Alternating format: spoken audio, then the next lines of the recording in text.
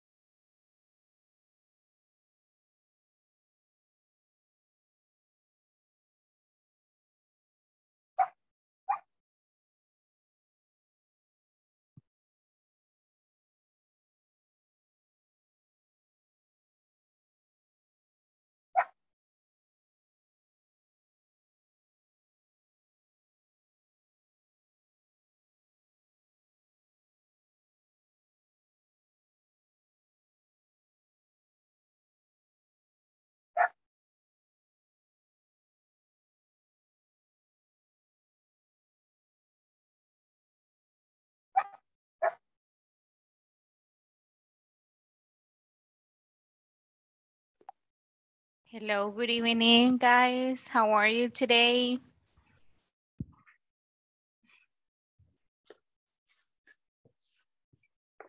Hello, Marcus. Hello, Jennifer. Hello, Jessica. Hi, Jaime. Hi, Kenny. Welcome.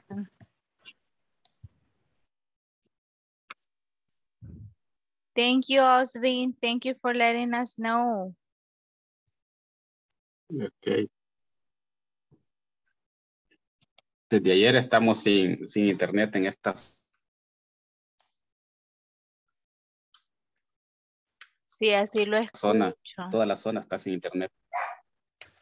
Ahorita voy a conectarme con datos, pero no sé si las 2 horas. Entiendo, Osvin. Muchas gracias por estar pendiente. Que lo siento saber, espero que se mejore el internet. Y por todo eso de las lluvias es que no están con internet. Sí, desde ayer, que no sé si algunos árboles botaron líneas primarias de conectividad de Claro, entonces todo lo que es esta zona está sin internet. Ay, ¿en serio? Sí. ¿Y no ha reportado? Sí, ya todo el mundo reportó, pero como se Me están imagino. reparando, prácticamente están reparando varios lugares. Híjole, en Ujú. serio. Bueno, muchas gracias, Oswin, por su esfuerzo de conectarse. Esperemos que no dure un poco más de tiempo y si le van a preguntar, pues diga que es por el internet, ¿verdad? Ok, Por la situación que hemos estado pasando. ok, de acuerdo. Pero igual no se preocupe, usted no falta clases, así que no le va a perjudicar mucho, ¿verdad? Esperemos que se restablezca lo más pronto posible estos días para que ya siga en las clases normal, ¿verdad? Así es. Gracias. Gracias a usted, Osbin. Bueno, guys, thank you very much. How are you today? Fine. Hi, Julio. Hi, Lizette. Hi, Mabel. Hi, How are teacher. you? Fine, thank you. Hi, teacher. Fine. Thank you. What Hi, about good you? evening. And you? Good evening. Yes, I'm doing great. Thank you for asking me. Thank you. I believe we will start right now. There are just a few of you today, right? Hi, Marielos. How are you?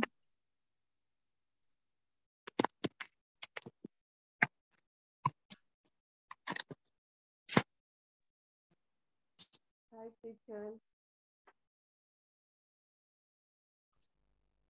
Hello.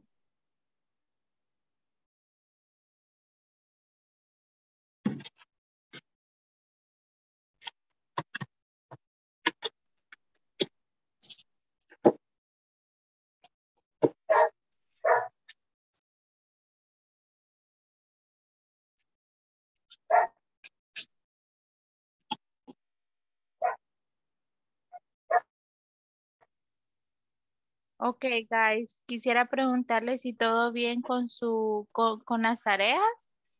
Si pudieron hacerlas, no tuvieron ningún inconveniente, guys.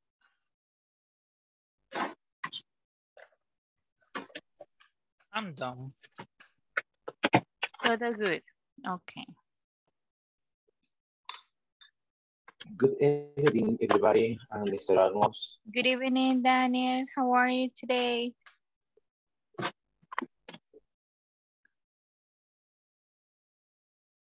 I'm fine. What Great. about you? Yes, I'm doing awesome. Thank you very much for that. You're welcome.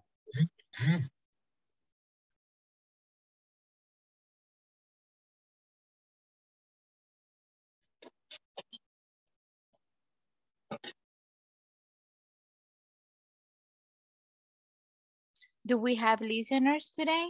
No, right?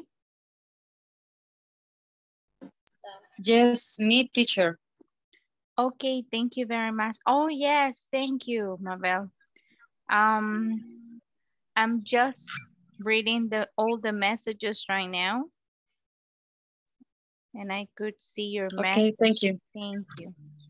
Okay, guys. So today, we will continue with, talking about the simple past. All right. We were talking about the verb to be in past, and today we will go ahead and talk about the simple past in general. All right. Not only about the verb to be, but also about the simple past. Let me get a second and I will share the screen so we can start working on that. We can start talking about the simple past in general, okay? So let me get a second so I will share the screen to you. Just one moment. Okay. Okay, guys, so finally, I believe there is something wrong here. Let me stop sharing. This is not the one. Yes, I got the one here.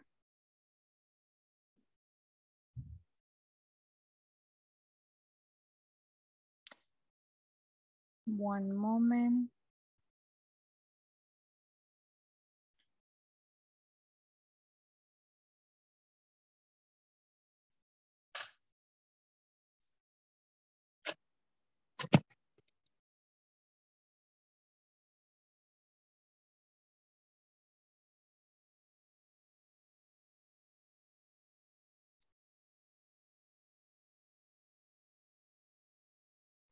Sorry, guys. Okay, I got it here.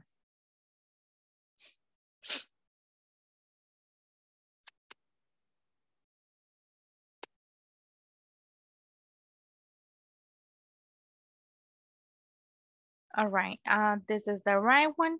So today we will continue talking about how to use the simple past, all right?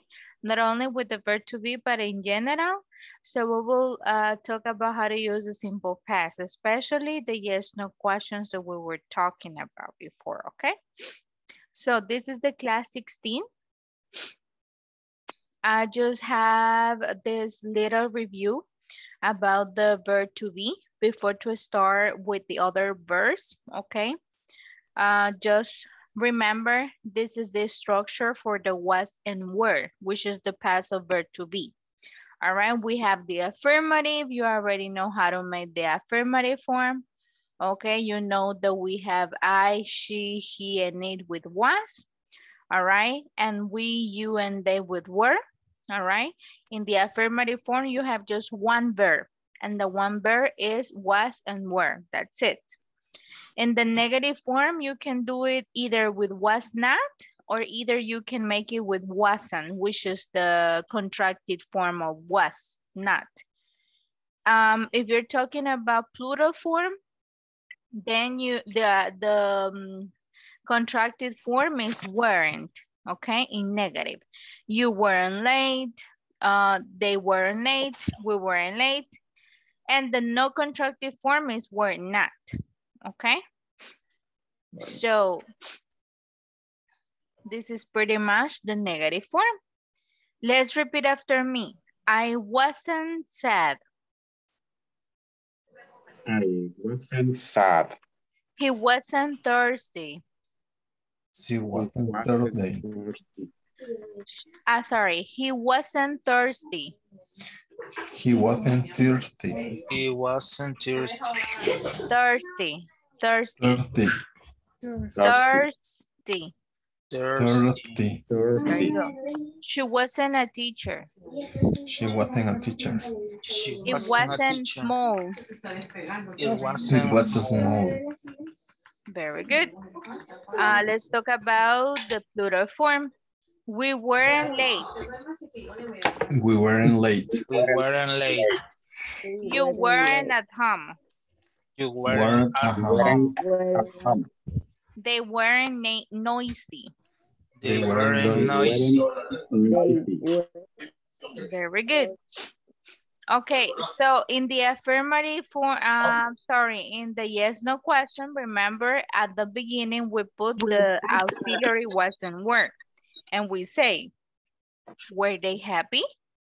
Was she rich? Yes, they were. No, they weren't. Yes, she was. No, she wasn't. Okay? Yes, no question. We put the were and was at the beginning. There's no other verb other than were or was. Okay? Muy importante, guys. No hay otro verbo acá. ¿Sí? Solo está el were y el was. Por ende, ese va a servir siempre de auxiliar.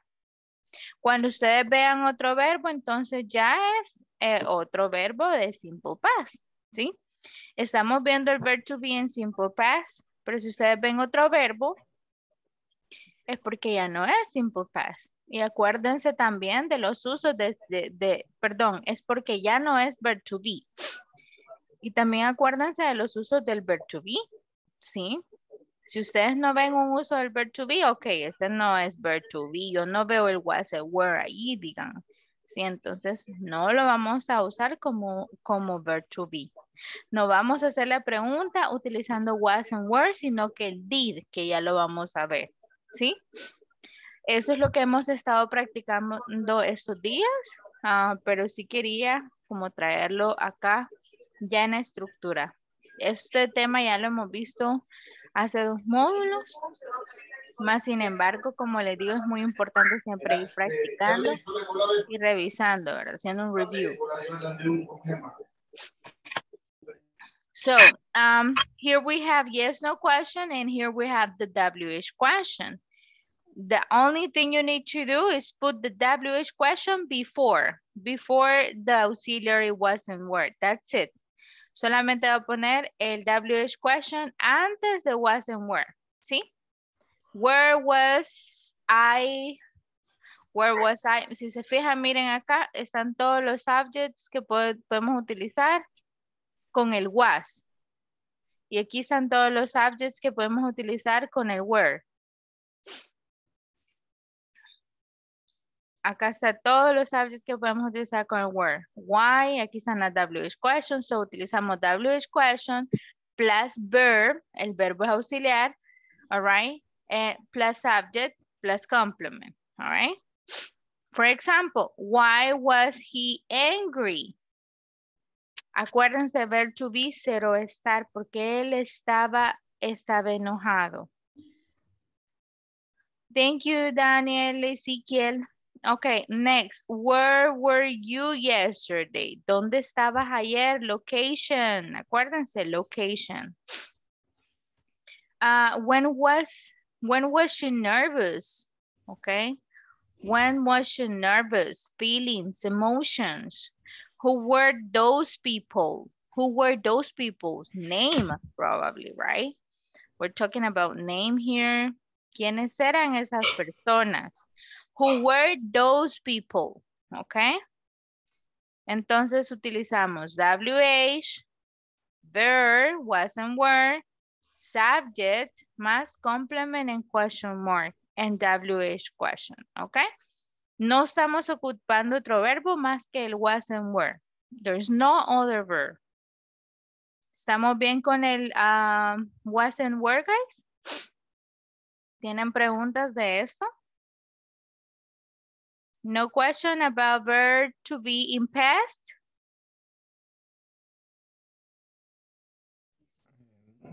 No, teacher. No, right? Easy. No, guys.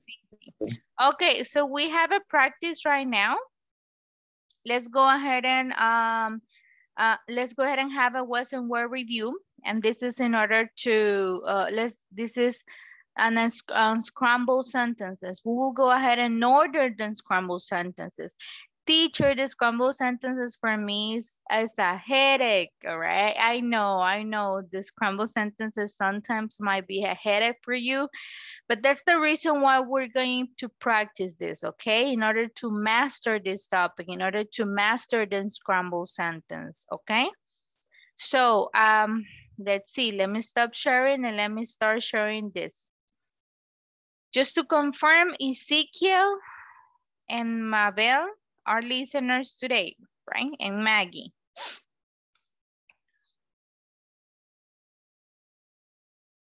Okay. Ezekiel, Maggie, and Mabel. Very, very good. All right, so let me start sharing the screen. Do you see the screen, guys? Yes, teacher. Perfect. All right, so for this activity, everyone will participate, guys. So please pay attention, all right? Let's see. Let's start this unscrambled sentence. I will spin the wheel, all right? Spin it, and then I will choose one of them. For this time, I will ask Fatima Denise to help me to answer, to help me to make this sentence, okay? Fatima, are you there? Yes, teacher. Thank you. But Fatima. no se ve bien. Se ve bien borroso, teacher. Really? Bien borroso? The image is not clear. It's Okay, not but clear. what about the words? Las palabras, ¿sí las pueden ver? No. No, teacher. No, No, teacher. ¿Nada? No. No. Really? No. ¿Por qué será? Yo las veo. Okay. You. Ay. Qué raro. Permítame. ¿Qué puede ser? One moment. Quizás estaba compartiendo como video o algo así, teacher. En la opción al compartir la pantalla. A ver. Oh, okay. No, really, but... Vamos a intentar de nuevo a ver si lo pueden ver. ¿Pueden ver aquí? No. Se ve borroso. Muy Siempre borroso, está teacher. borroso, muy borroso. Demasiado. No me digan, en serio. That's weird. Vale, permítame. Quiero ver. Qué raro, a ver, déjeme elegir uno y me dicen si sigue viendo borroso. ¿Se sigue viendo borroso? Sí. Yes, teacher. What? Really? Qué Oh, raro. no. No. No, no way of reading it? No. Okay, let No, me see. teacher. One moment. Do not worry, guys. Let me do something here. Creo que es por el tipo de...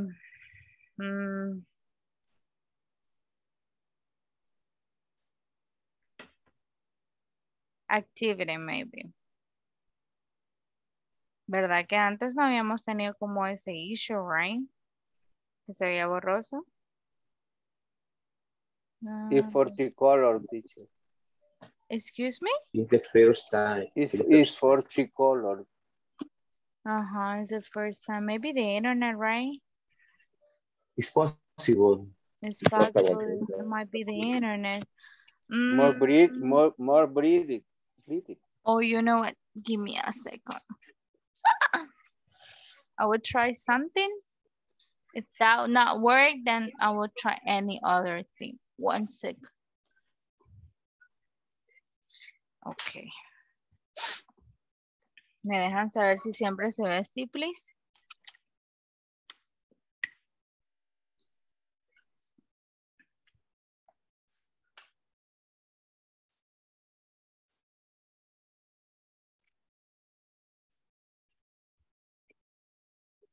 Okay. If this doesn't work, then we will continue with another activity. I mean, with another one.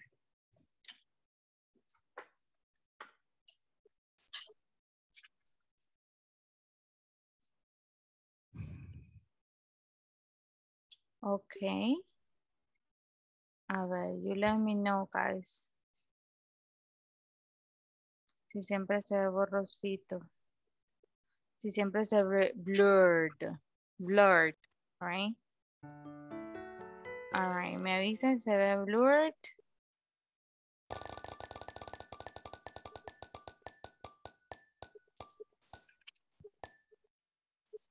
Is it blurred now? Yes, teacher, pero un poco menos. More or less, more or less. Ah. Okay, ahí. Okay, Yes. okay. You know what? There was an option. ¿Qué ¿Sí se ve tal, mejor?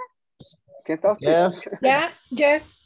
Fíjense we can que see, qué we can raro. see words. Había una opción activada en Zoom, bien raro, que decía Optimize for Video Clip. So se la quité, no sé cómo se la quité.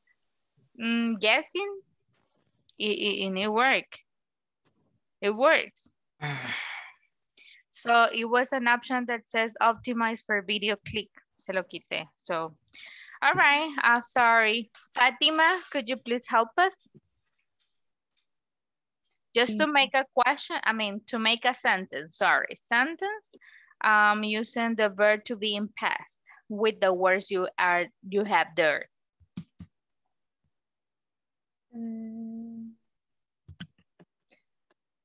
It's like she was studying at library. She? She was studying at library. She wasn't?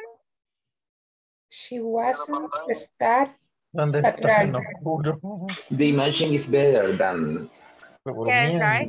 a moment before. Yes, thank you, Gracias. Dania. She wasn't studying? At the library, no. She... Okay, here, Fatima, let's try to remember that we're talking about just verb to be in past. Verb to be in past. All right? Try to do it again. How would you make this in verb to be? She wasn't at the library. Very good. She wasn't at the library. Good job. Because if I add wasn't studying, then I'm talking about past progressive. Estoy hablando del tiempo pasado progresivo. Ella no estaba estudiando, right? Entonces ahí ya estamos hablando no de verb to be, de ser o estar, sino que estamos hablando de pasado continuo, pasado progresivo. Entonces, solamente tiene que estar un verbo, acuérdense, ese verbo es was o were. Yes? Entonces, Okay. she wasn't at the library. Very good, Fatima. All right. Daniel, could you please help me with the next one? Okay. Oh, what's going on here? It's not a, oh, here we have it. All right.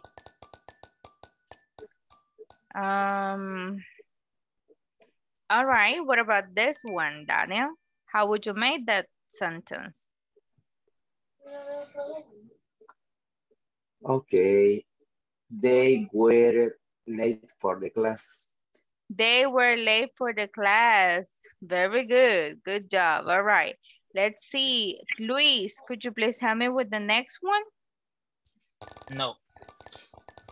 I know you will. Okay. Let's see. This one. It might be a sentence. It might be a question. It might be a yes, no question, a WH question. I don't know. Okay. Was he at the game? Was he at the game? Very good. Was he at the game? Good job, Luis. All right. Let's go with Julio Cesar Merino. You can do it, Julio. Let's do it. All right, Julio. This one. This is a little blur. I know it's a little blur, but Oh my you God. can still read it, right? Okay. It's hot, the, was, weather, la Sunday. Okay. There was Let's weather. look for the subject. Let's look for the subject. What is the subject? The subject is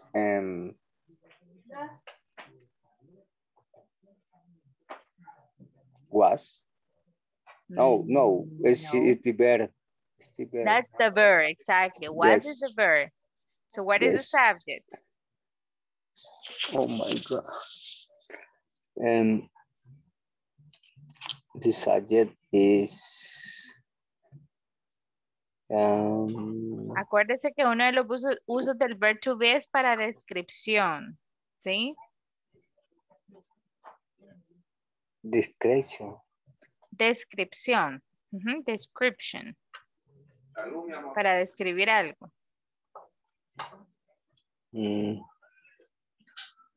No stand, teacher, sorry.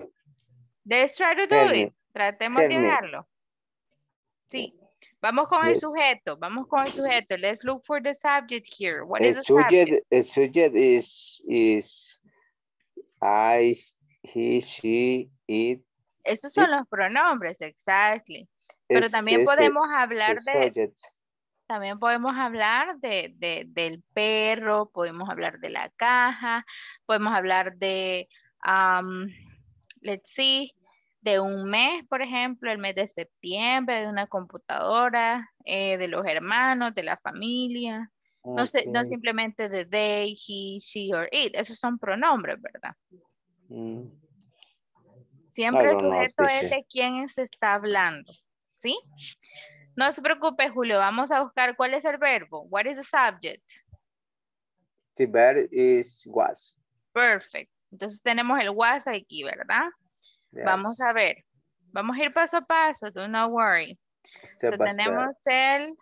el verb that is was, right? Yes. Ok. Creo que se quita. Ah, yes, you have it. Ya tenemos el was, ok. Ahora vamos a ir buscando lo demás. El complement. ¿Cuál cree que sea el complemento? Last Sunday. La Sunday. Very good. Y ese está haciendo... se está utilizando, perdón, está cumpliendo la función de un time expression o una expresión de tiempo que normalmente van al final, ¿verdad? Yes. Entonces, was, la Sunday. Ya tenemos el verb y el complement. Solamente nos hace falta el subject. El subject. Weather. Very good. Weather. Okay. Yes. Okay. What? The weather. The weather, weather, ¿verdad? Entonces estamos hablando del clima. ¿Sí? The weather. Sí. The weather was. Was? The weather was No, excuse me. The weather was. Hot like Sunday. Very good. Entonces, el clima estaba. ¿Qué caliente, dice? El último domingo. Description, right? Hot. Yes. Okay, yes, hot. so description. The weather was hot last Sunday. ¿Sí? The weather, okay. Cuando ustedes guys se sientan así que, ay, no, I don't know how to do it. Demos una palabra, no saben ahí, traten de hacer las demás. Y de último le van a ir entendiendo. All right? Okay, teacher. Very good, Julio. Thank you. You're welcome. Good job. Okay, let's go with Jaime. Let's do the next one, Jaime. And then Marcos Antonio. Okay, let's see. Oh, that's so difficult. We weren't alone. Ay, Jaime, that's so difficult. Thank you. We weren't alone. Good job. Let's go with Marcos Antonio Melgar y luego Marcos Amílcar Mancilla. No se Marcos pronuncia Antonio. Sabrina. Hey, Sabrina. Where is Sabrina? Ajá. Ok, Marcos It's a Antonio. little bit today. It's sleeping. Ok, Marcos. Teacher, ese ya le salió a Luis. Other. Other teacher. Let's do it, pues. Let's do it. Let's do it. Marcos can. Oh my God. This is already chosen. Other. Marcos, what's going on? Okay, here I have it. All right. What about this one? That's so easy. It's ver, difficult.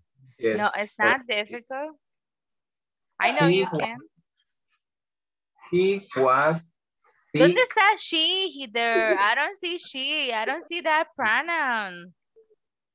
Teacher, ahí dice he. Ah, perdón, ahí dice I was. Yes.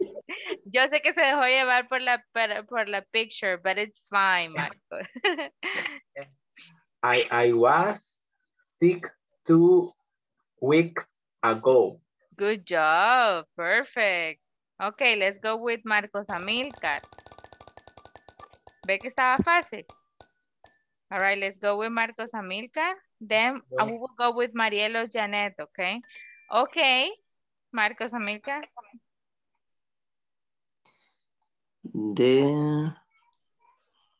Okay, teacher. Well, the concert was good last night. Good job. Great. Perfect. Marielo Janet. Let's do it, Marielo Janet.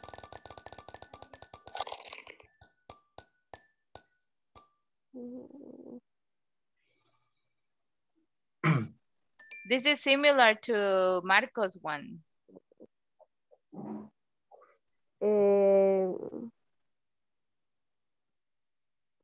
Ese es más difícil. It's not much difficult. This is not this. Solo la mía era la más difícil. The weather,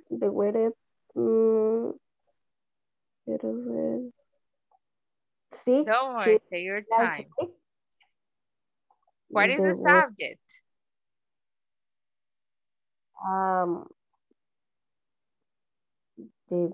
They were. The subject? The subject.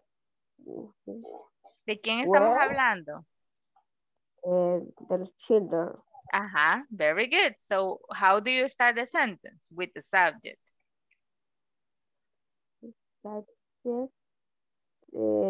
Subject me dijo que era children, right? Entonces empecemos la oración con children, the children. Were sick last week. Very good. Good job. Thank you.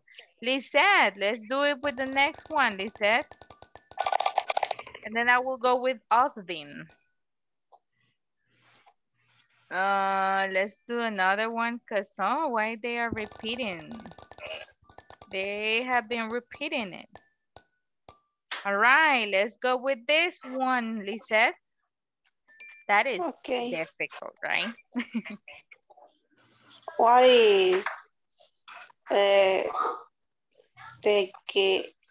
I'm sorry.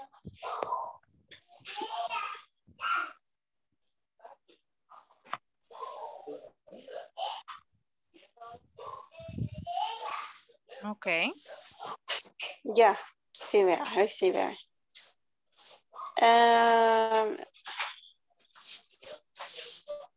Danny was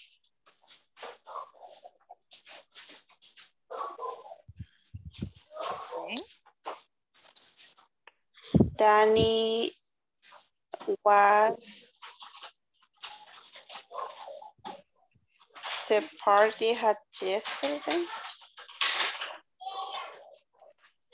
Sorry. What about the question mark?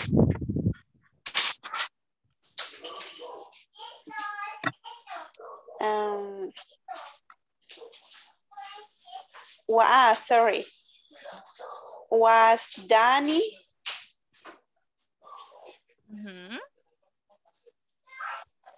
Was Danny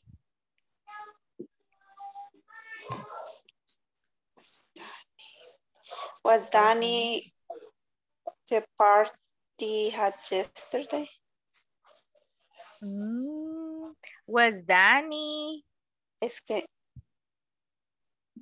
¿Cuál es el uso que le estamos dando al verb to be ahí? Guys? It's a question. Location, very good. So, ¿cómo haríamos esa pregunta en location?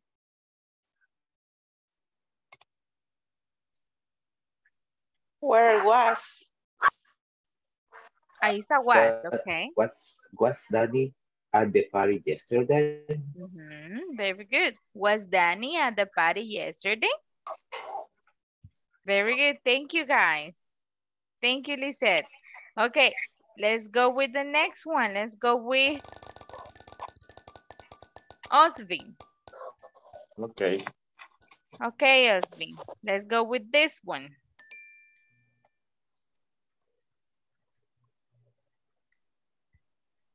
This is a little complicated. A little, just a little. Let me see. Because Don't worry, take your time, take your time. I stay in the cell phone. Okay, no worries. We have canceled, then we have the, then we have was, then we have concert, bad weather, off, because.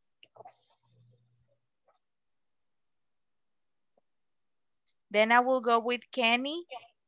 The concert was concert of because the weather bad. The concert was canceled because of? Because of the weather. Because of? Because of weather was bad. This is as an adjective. It's together, bad weather. Bad weather. Because of bad weather. There you go. Good job, good job. All right, very good. All right, so let's go with the next one. Let's see. I don't remember. Jennifer, are you there, Jennifer? Oh, Kenny, sorry. Kenny, are you there? I'm here, teacher. Okay, let's go with Jennifer. Okay, Jennifer. And then I will go with Christian if I have Christian here. Okay, oh my God. I need to have another one. Thank you. And Jessica and Julio Cesar? Marina? Okay. Yes, teacher. Thank you. Let's go with this one, Jennifer. Oh, the question.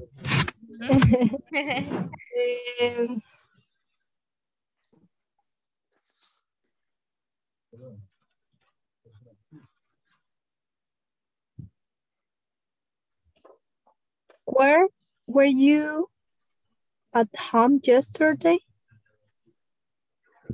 Sorry, could you please repeat? Were you at home yesterday? Very good, Jennifer. Good job. Okay. Let's go with Christian. Let's go, Christian. And then with Marina.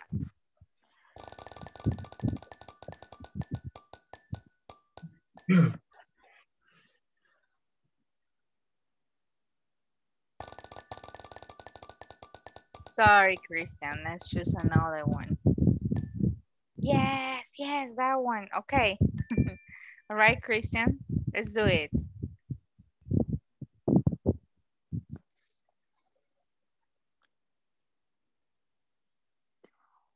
It wasn't cold last Saturday. Very good. It wasn't called last Saturday. Very good. Thank you. Let's go, Marina, with the next one.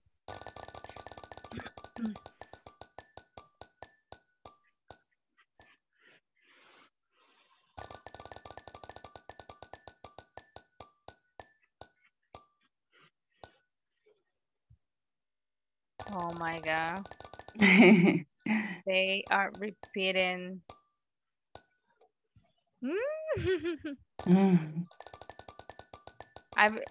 We haven't finished all of them, right? There you go, the orange one. Okay, Marina.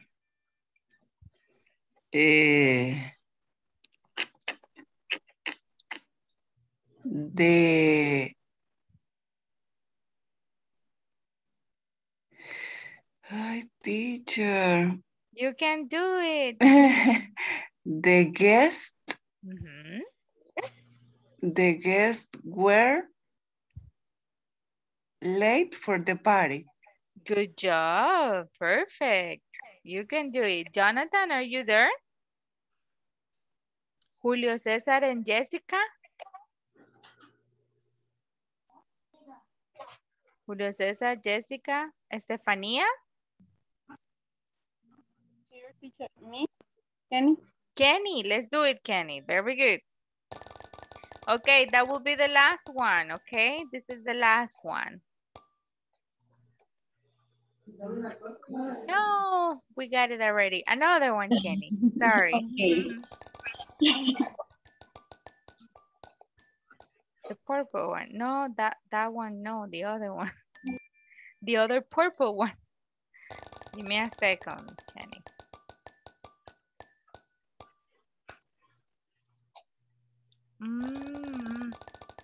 I need a purple one, but not that one. Yes. Why? Why this is happening? What did I did? I don't know what did I did. That one.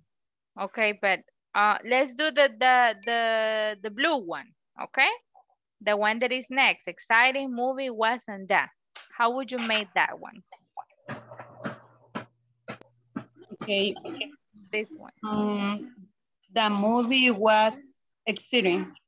Exciting. Very good. Exciting. Sorry. Exciting. Good job, Kenny. All right, guys. So I would like to ask you if you might be having question after this activity about the verb to be in past. Questions?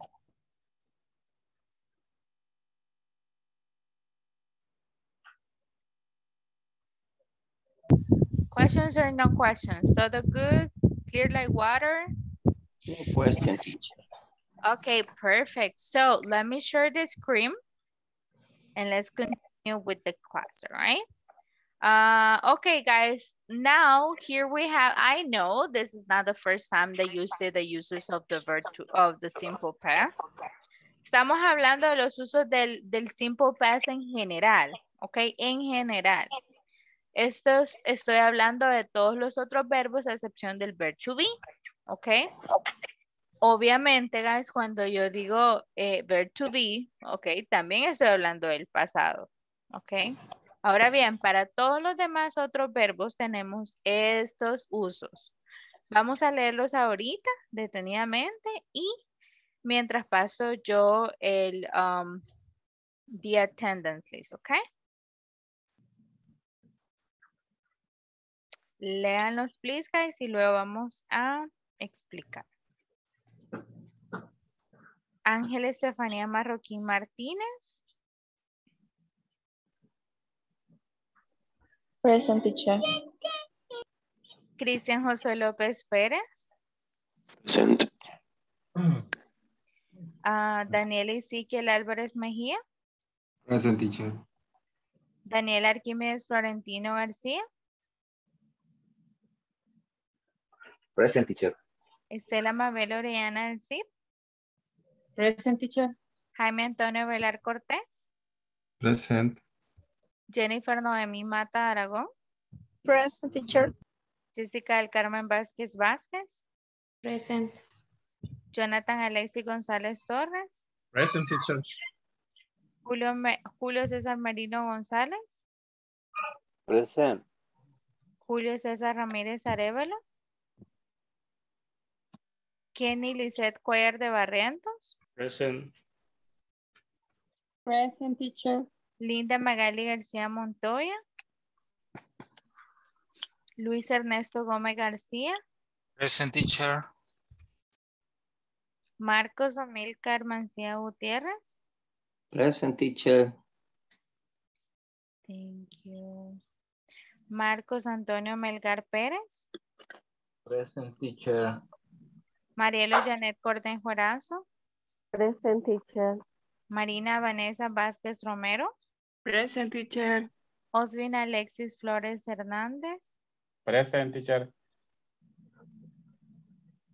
Present, teacher. Sabrina, thank you. Sabrina Lizeth García Orellana.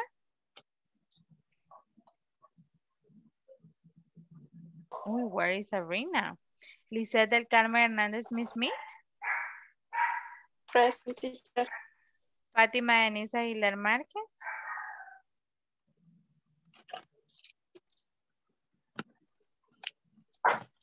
Fátima Denise.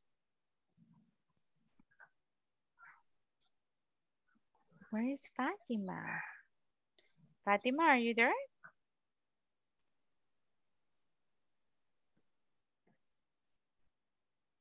Okay, let's see. Fátima. ¿No está Fátima acá? No, right? No, maybe she has problems. See?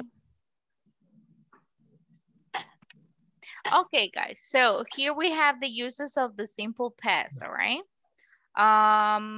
As we know, we talk about, we use the simple past for completed actions in the time before now, okay? We're talking about past. I met my husband in 1993. Eso ya pasó, okay? Ya lo conocí, all right? Es una acción que already finished, okay?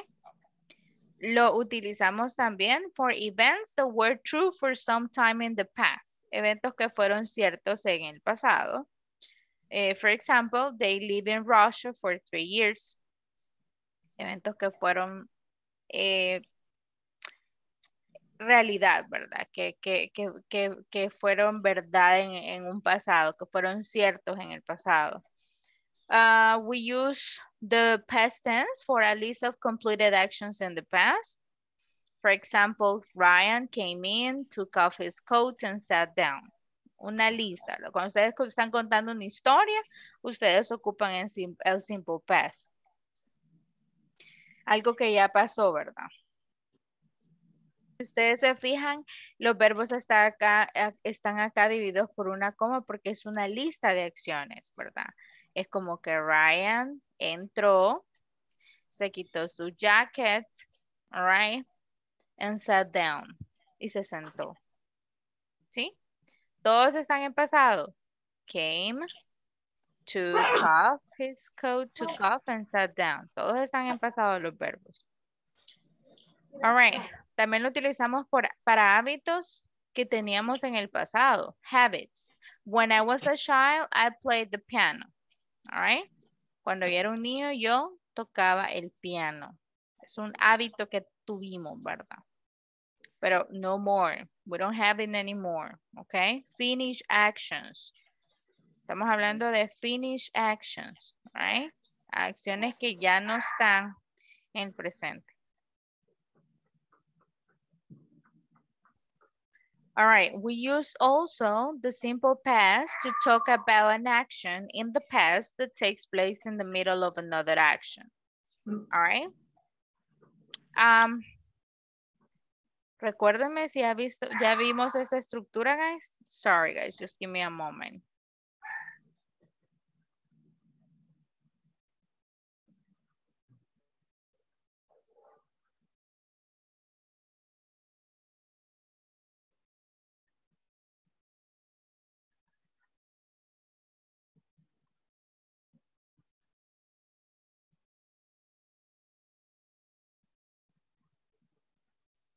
Okay, guys, sorry. So, no sé si ustedes recuerden si ya vimos esa estructura.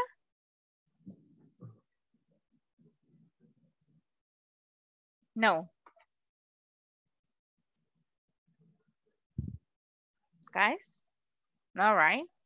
No, teacher. Ok, so esta estructura, guys, lo vamos a ver en un futuro. Es una estructura en la cual ocupamos el past progressive, pasado progresivo, ok. El que vimos, pero en pasado. Presente continuous, pero en pasado. Was watching TV más versus el pasado. Acá dice, cuando yo estaba viendo televisión, cuando ella entró, yo estaba viendo televisión. Entonces, ocupamos el pasado para ese tipo de estructura. Ok, cuando interrumpimos una acción, in the middle of another action, a la mitad de otra acción. Quiere decir que esta es una acción progresiva que estaba pasando en el pasado, progresiva. Por mucho tiempo ella estaba viendo televisión, pero de repente esa acción se cortó por una acción un poco más corta. Una acción corta es cuando yo entro, yo salgo. No es una acción tan progresiva como lo es estar viendo televisión, estar estudiando, estar escuchando música, etc. Entonces, luego vamos a ver esto, do not worry, ¿ok? Luego lo vamos a ver, no se me confundan, solamente quiero decirles que lo utilizamos para este tipo de estructura. ¿Yes? Y lo utilizamos for past facts, ¿ok? Hechos del pasado. He did not like eggs before. No le gustaban los huevos antes, right? Es un hecho que no le gustaba and the period is missing and it's not letting me put it. All right, so that's pretty much the uses. It's not so complicated, the past, guys. Solamente lo utilizamos para hablar del pasado. That's it, all right? No es como cuando hablamos del verb to be, que siempre es en el pasado y pasa en el pasado, all right? Pero tiene como más usos el verb to be, ¿no? En cambio, este es como que we're talking about the past with the other verbs, okay? Questions about this, guys? Or no questions?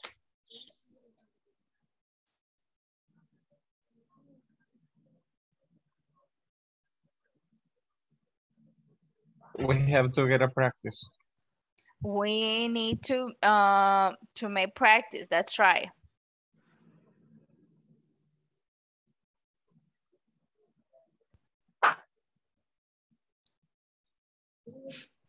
Okay.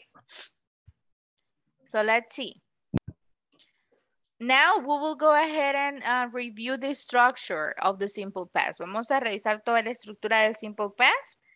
Lo contrario de lo que vimos la vez pasada, la estructura del was y el were. Ahora en vez del was y el were vamos a ver los otros verbos in past. All right? Okay.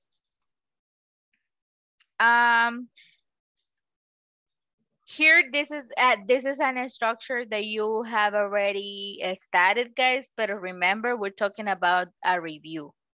Okay, maybe for some of you, this is the first time. For some of you, you have been watching this slides before, but this is the one that works for us.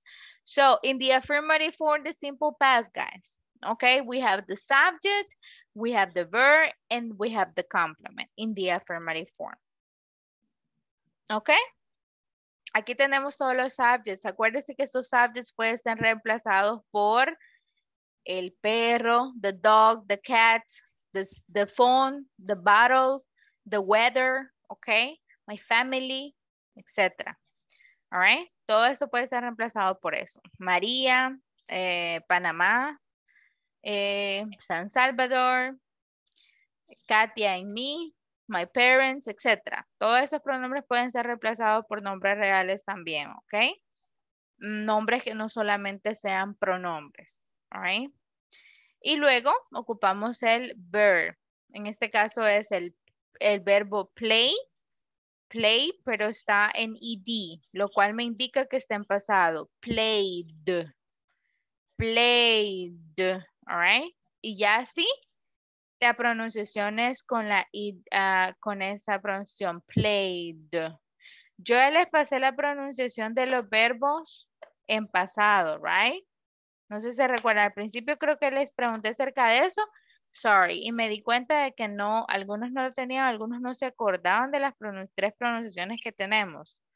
Do you remember that? ¿Revisaron eso, guys? Or no yet? No?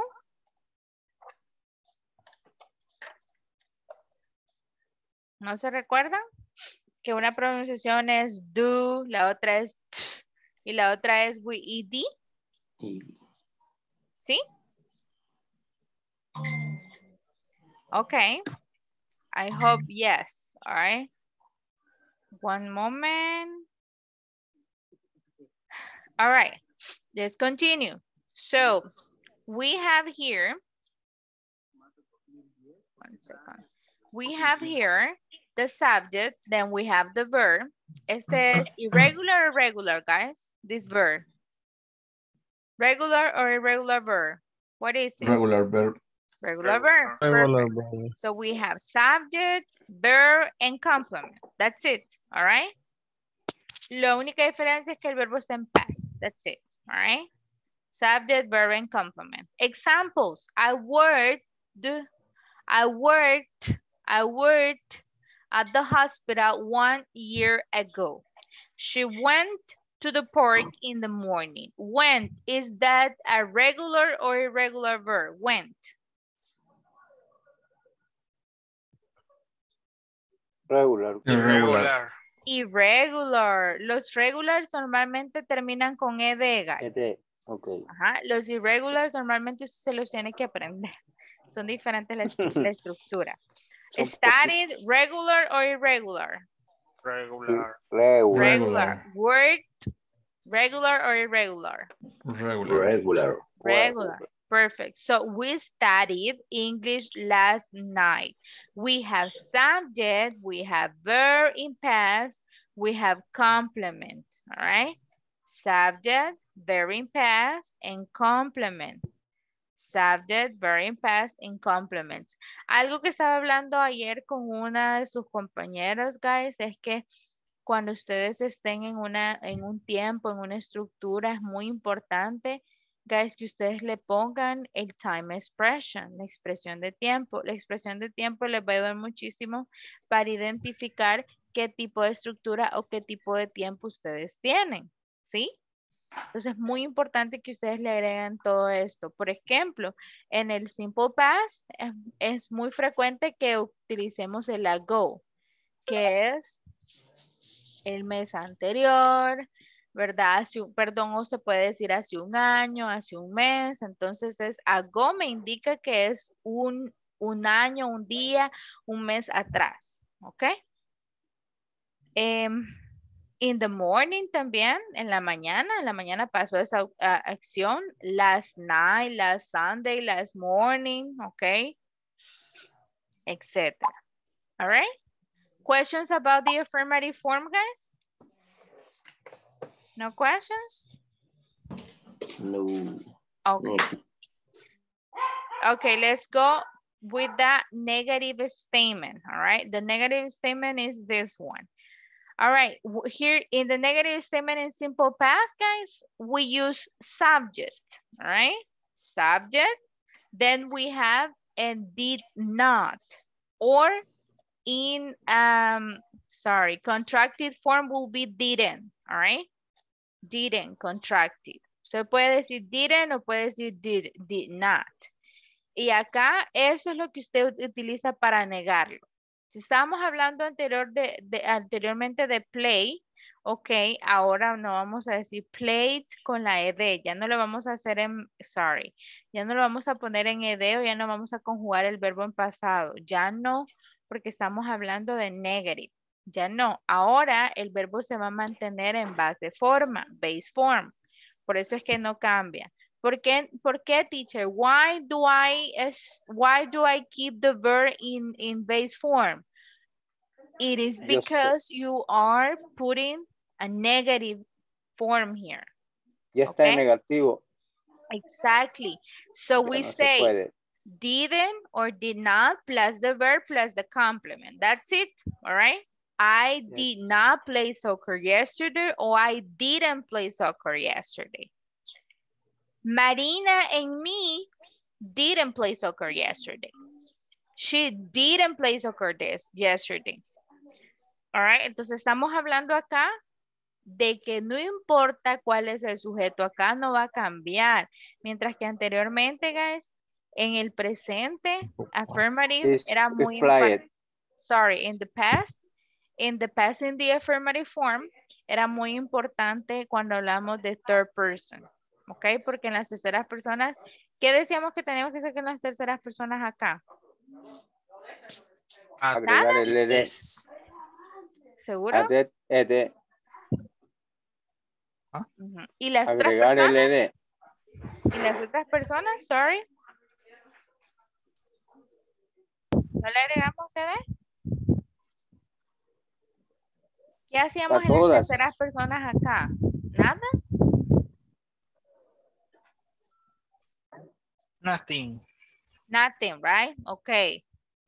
Don't get confused, guys. So, en simple past, guys, es muy importante saber que acá no es como en el presente que decíamos doesn't o le agregamos la S a la tercera persona. No, acá a todos le vamos a estar agregando either the ed o a todos le vamos a estar poniendo o conjugando el verbo en pasado. ¿Ok? So don't worry. También en la negativa. Negative form, guys. Normal. Todos decimos didn't. Or did not. ¿Ok? No exceptions. ¿Ok? No exceptions. Example. I didn't work at the hospital 1 year ago. She didn't go to the work in the morning. We didn't study last night. All right? That's the difference. You put did not or you put didn't. That's it. Okay?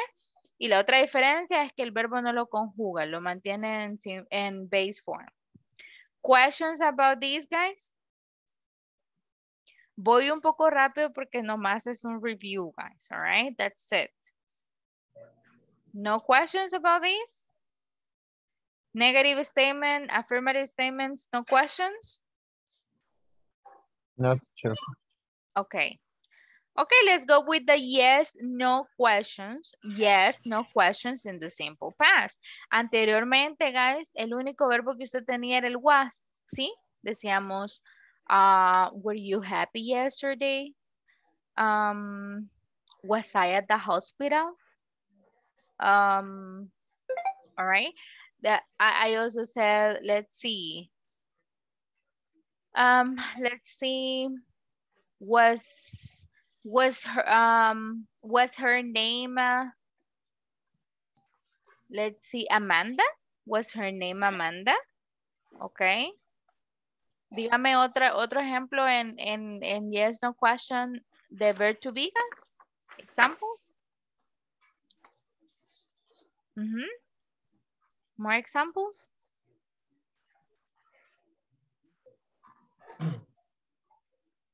More examples in verb to be in simple past.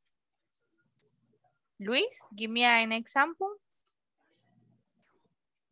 Luis. Okay, in verb to be. He was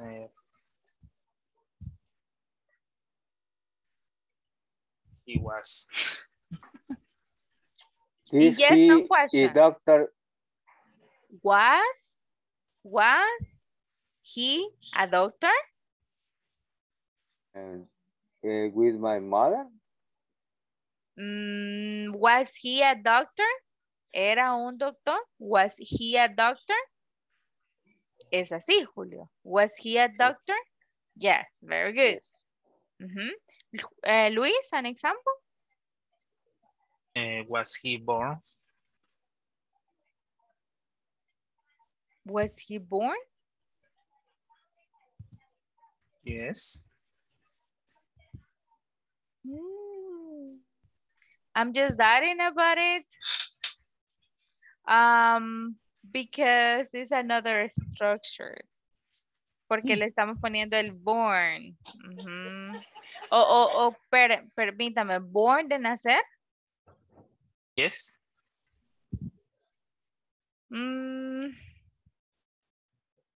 Was he born? Was he born es como me está diciendo el verbo de born. El verbo de born. Entonces ahí sería otra estructura. No la voy a decir para no confundirlos, pero estamos poniendo otra estructura. Que ya la vimos, de hecho. El passive. ¿Alguna otra? Abierta o que tiene problemas de la resistencia calefactora del mismo sector. Pues ahora sí vamos a revisarlo. El auto, el sensor. Luis, ¿otra? Sorry.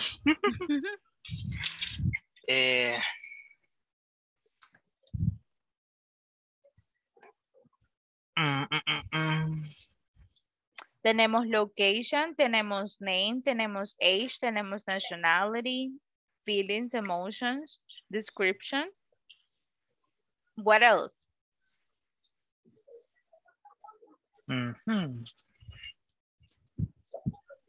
Was he a teacher? Was he a teacher? Very good. All right. So, si se fijan, no hay otro verbo, ¿sí? No hay otro verbo en el verb to be. Solo was and were, ¿sí? Ahora bien, vámonos al simple past, que es el que estoy mostrando ahorita, ¿sí? For making the yes, no question in the simple past, we start with the auxiliary verb, no matter what subject, no matter what person did, all right? We start with did, all right? Did plus subject. Did I, did you, did Maria, did Luis, did they, did we, did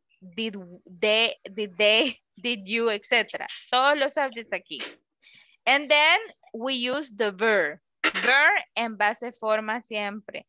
Acuérdense que en base forma del pasado lo vamos a ocupar en las negativas y en las preguntas. Ok, ya no lo vamos a poner en pasado, solamente lo vamos a poner en el affirmative. So tenemos el did, subject, verb, complement, and question mark. Okay? So this is gonna be, did I play soccer yesterday? ¿Jugué ayer fútbol? Did you play soccer yesterday? ¿Jugaste ayer fútbol? ¿Jugó ella fútbol? ¿Él jugó el fútbol? ¿Jugamos nosotros fútbol? Etcétera. ¿Sí? Entonces acá, ¿de qué verbo estamos hablando? Del verbo play. All right? Jugar. Play. Y entonces, como tenemos un verbo que no es el verb to be, a estos verbos, el auxiliar que le vamos a poner es el did. ¿Qué pasa si le pongo el verbo work, el verbo go, el verbo study? All right. Siguen siendo en pasado y lo que me indica que es pasado es el did. ¿Ok? Lo que me indica que esta pregunta es en pasado es el did. So, para todos estos verbos utilizamos el did como auxiliary. Ya no le vamos a poner was ni el were. En su forma simple. Ya no le vamos a poner was and were, ¿ok? No podemos combinar el was and were con el play. Porque entonces estaríamos haciendo otra estructura. ¿Yes?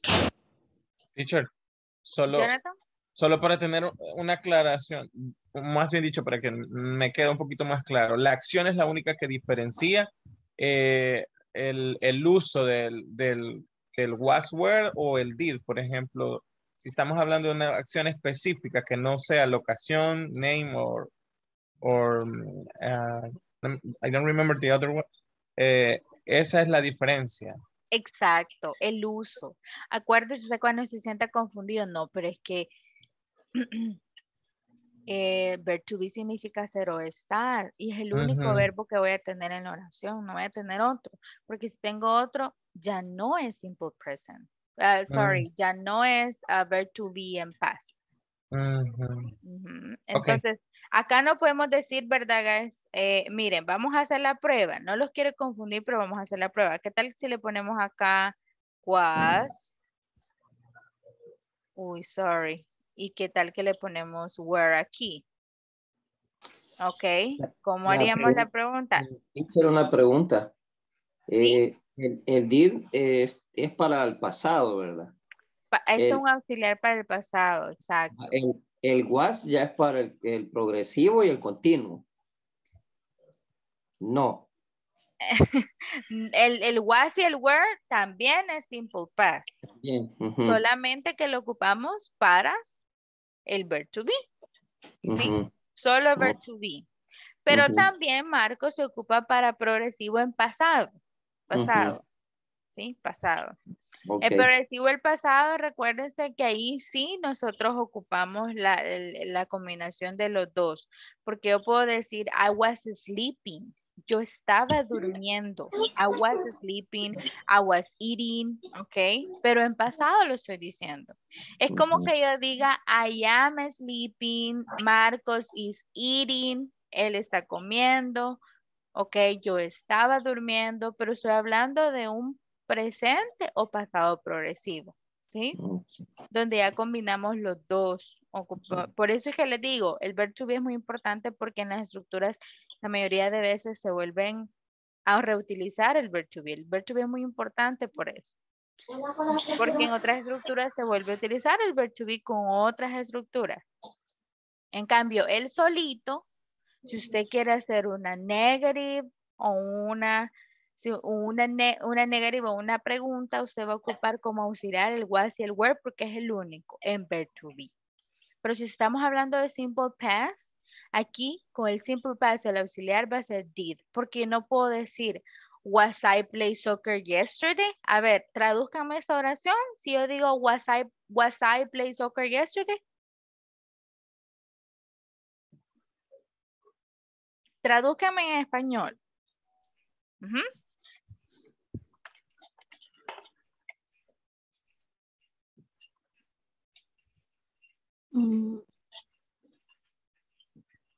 Estuviste.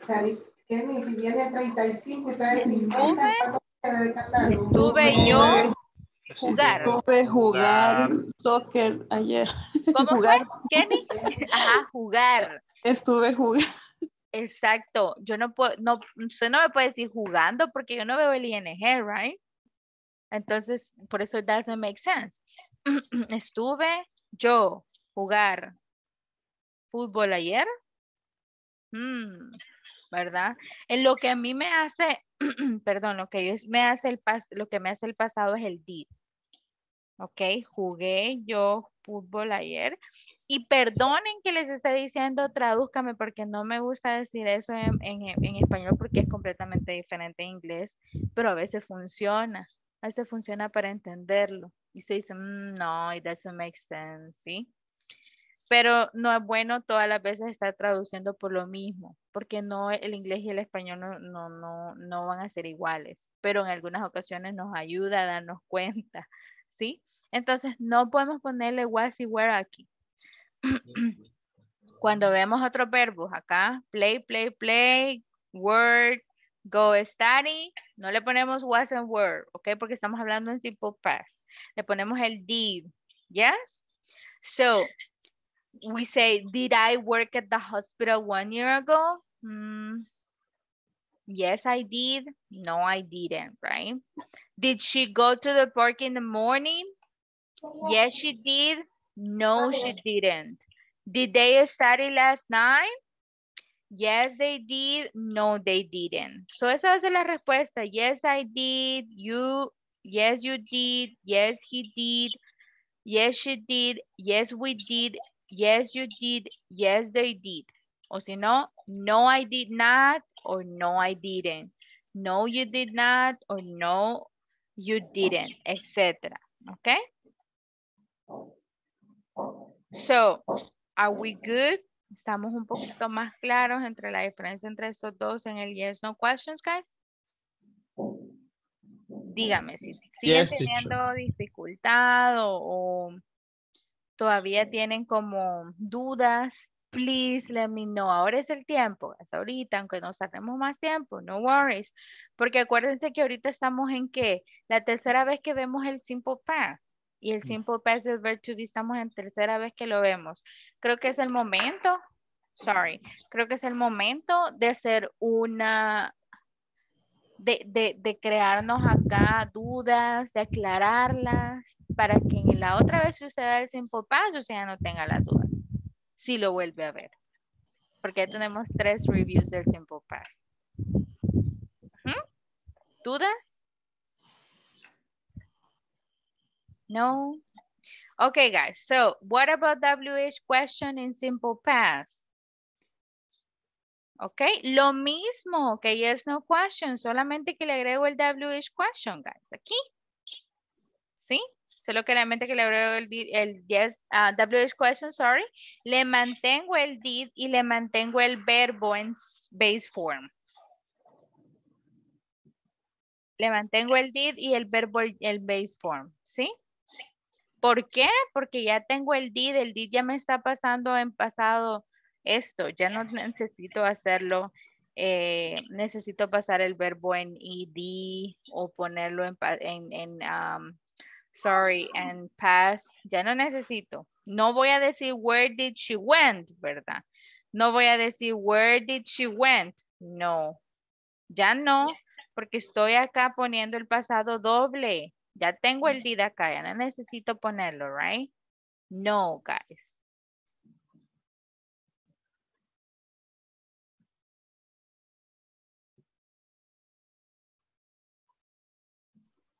Okay, so let's go ahead and review the WH question in simple past. We put the WH, were, then we have the auxiliary verb, which is did. Then we have the subject, which is she. Then we have the verb, which is go. Base form, acá dicen, mire, base form. And then we have the complement, all right? That's it. So, how would it be? Where did she go yesterday? ¿A dónde fue ayer? Where did she go yesterday? Ahora, en la respuesta, como es WH question, long answer, ok, ahora usted sí me va a poner en pasado la respuesta. Porque usted va a responder con una afirmativa, right? Entonces, where did she go yesterday? She went, ok, to planes de renderos, ok. ¿Cuál es la pregunta? ¿Cuál es la respuesta de where? Planes de renderos, lugar, ok. When did they study English? When, la respuesta es yesterday, right? Por eso está así, yesterday. Entonces, they study English yesterday. Acá en pasado, porque es una afirmativa. All right? What did you do last weekend? What did you do last weekend? I visited my grandmother last weekend. Okay? Pasado. Past. Pongan el pasado porque son afirmativas. All right? And, creo que eso lo habíamos explicado anteriormente, pero es muy importante volverlo a ver. Cuando nosotros estamos haciendo una pregunta, guys, con el who, ok, no te ponemos auxiliar, ok, no ponemos auxiliar. ¿Por qué no ponemos auxiliar? Porque nuestra pregunta es ¿quién? Ok, entonces acá la pregunta ya no le va a poner el auxiliar did. Esta es una excepción que hay. Entonces usted me va a decir, who went to the beach? ¿Quién fue a la playa? No podemos decir, who did go? No, who went to the beach. Es la única excepción con el who. Para todos los demás usted me pone el auxiliary. Who went to the beach? Jessica went to the beach. ¿Ok? Es la única excepción con el who. Con los demás siempre le ponemos el did. Are you following me, guys? ¿Estamos bien hasta aquí? Yes? Yes, teacher. Perfect. Okay. So, guys, ahora que hemos hecho este review de Simple Past, ya tenemos el review de Verb to Be as well. Ya tenemos practice del Verb to Be. Vamos a practicar this Simple Past. All right? Simple past de los otros verbos. All right. So, guys, do me a favor and go to the page 43, please. Go to the page 43. Let me share the screen. Page 43. We have a conversation practice on the page 43, sorry.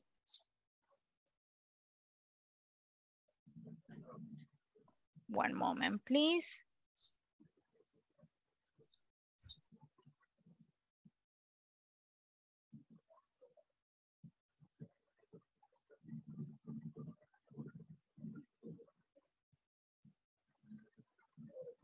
Okay, page 43.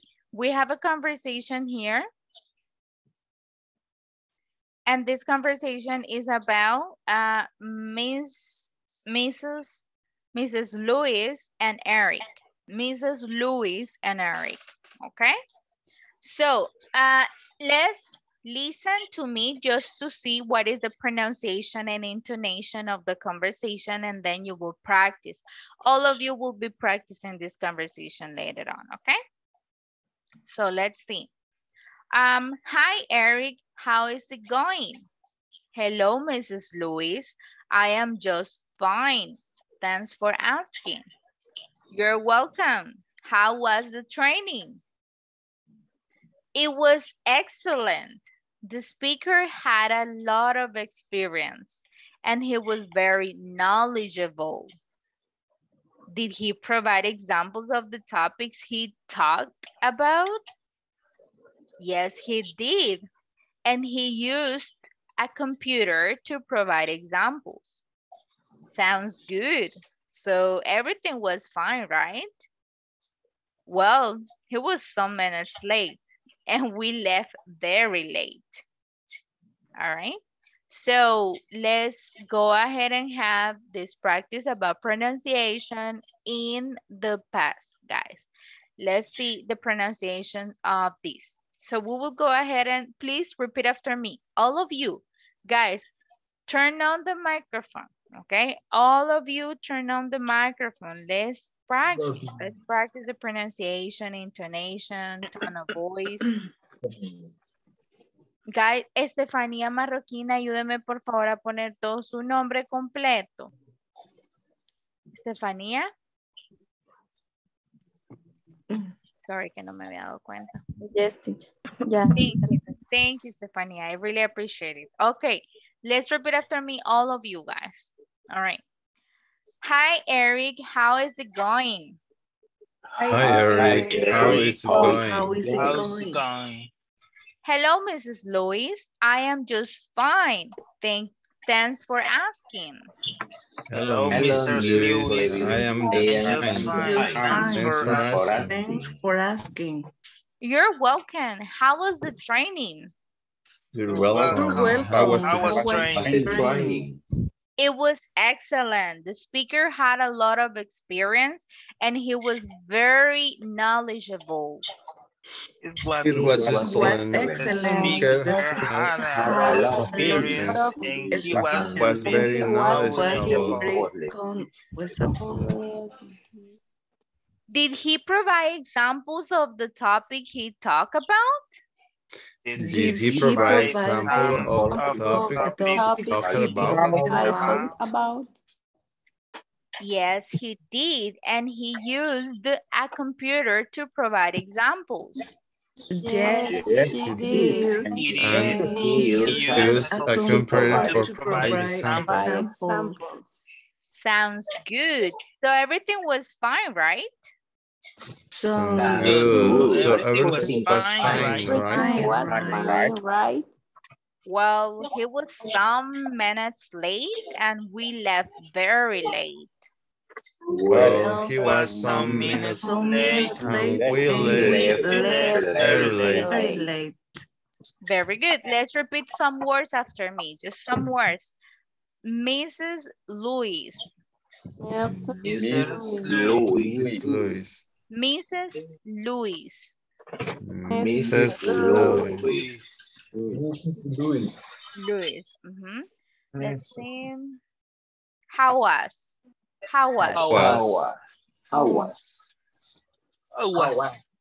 Lot of experience. Lot of experience.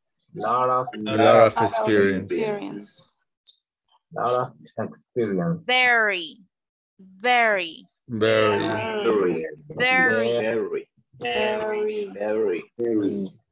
knowledgeable.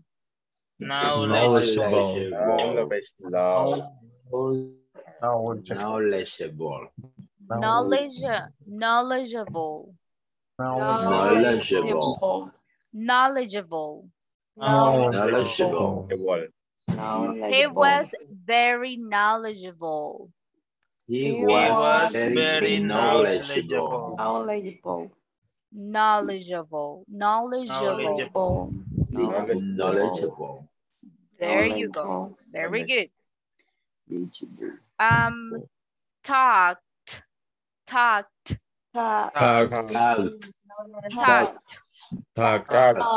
Normalmente, guys, ustedes pronuncian este verbo como talk. Ahora con la ed usted dice talked. All right. Talked. At the end. All right. So he talked about.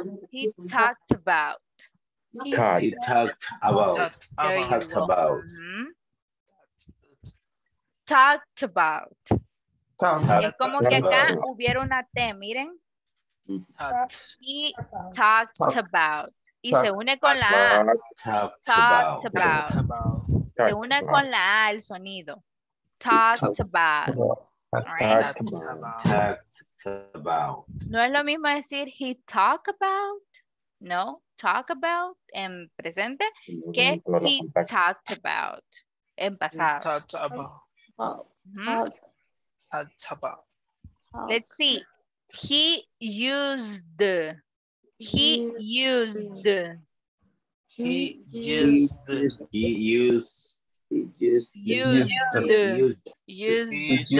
Ahora terminamos con la D, right?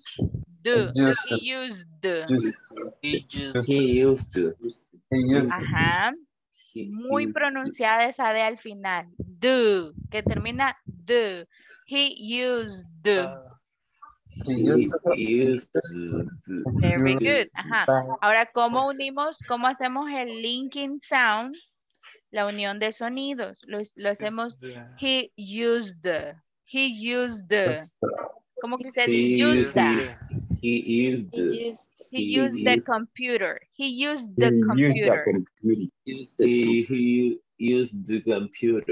Ajá. Es diferente si yo digo he used a computer. He used a computer. Estoy hablando de presente. He used a computer. Ahora en pasado, he used the computer. He used the computer.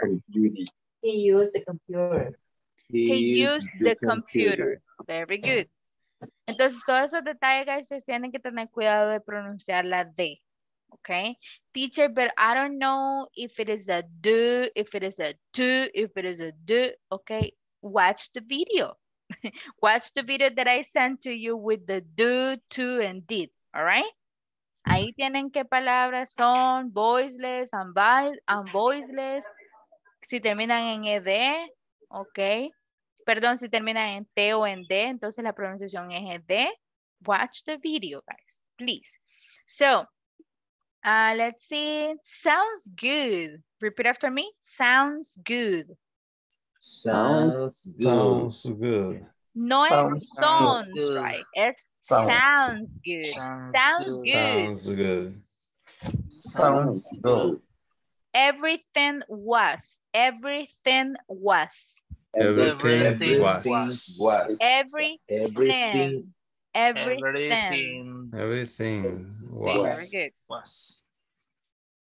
Let's see. This one. Some minutes. Acá ustedes eliminan silent letters. Miren, silent sounds que no hacemos. Estas dos las eliminemos y eso se convierte en una sola palabra para unir los sonidos. Esa sola palabra se va a decir some minutes. Repeat after me. Some minutes. ¿Se fijan la diferencia? Si yo dejo eso, yo digo some minutes. Entonces usted, para hablar como native, usted dice some minutes. Some minutes late. Some minutes late. Very good. Questions about pronunciation, guys? Question about the pronunciation and intonation here? No questions? Knowledge. Knowledge. It's difficult. Knowledgeable. Knowledgeable. Knowledgeable. All right. Knowledgeable. Okay, guys. Voy a ir underline the conversation. Voy a ir, how is it in Spanish? Sorry, guys, that happens all the time. What is the meaning of underline? Oh my God, sorry. What is the meaning of underline in Spanish? Repellando. Repellando. No, Subrayar. Subrayar. Ay, repellando, escuché. ¿Qué? Eso dijeron. Subrayando. Son minutos la otra, ¿verdad, teacher? Son minutes. Some minutes, exactly. One moment, guys. So just one moment. Son minutos. Son minutos.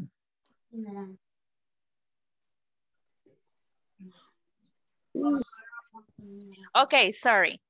So voy a ir underlining, okay. Subrayando.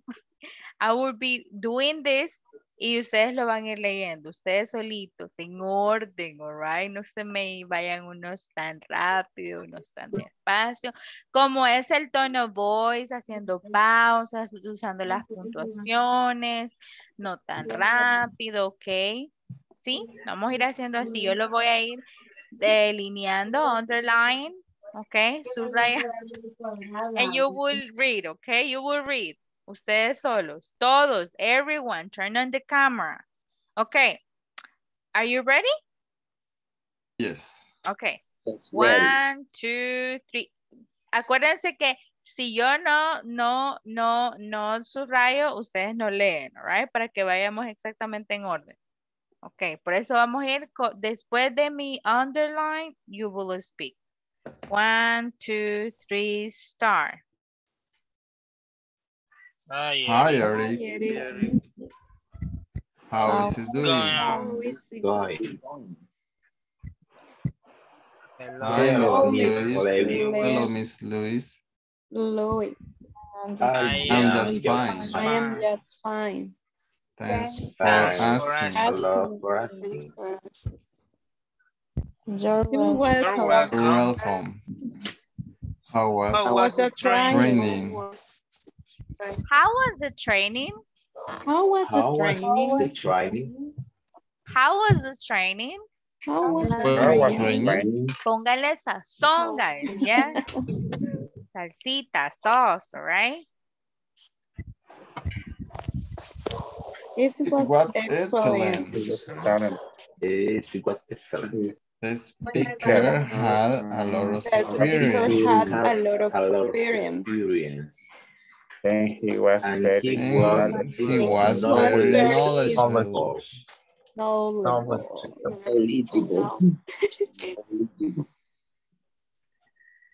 Did he provide example of the topic he talked about?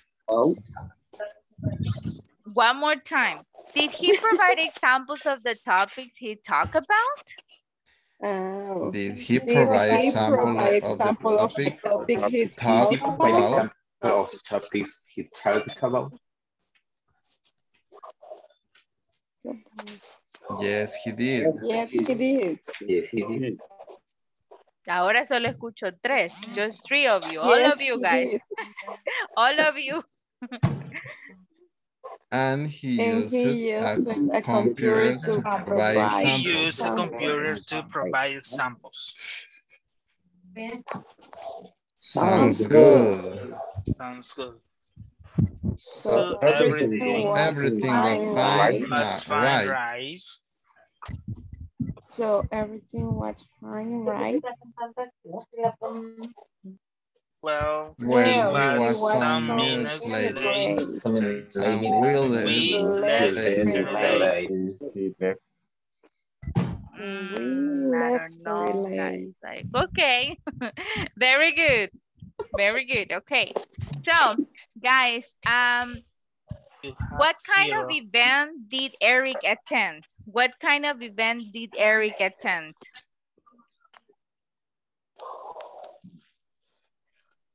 Train. He was training. One more time, full answer. What kind of event did Eric attend?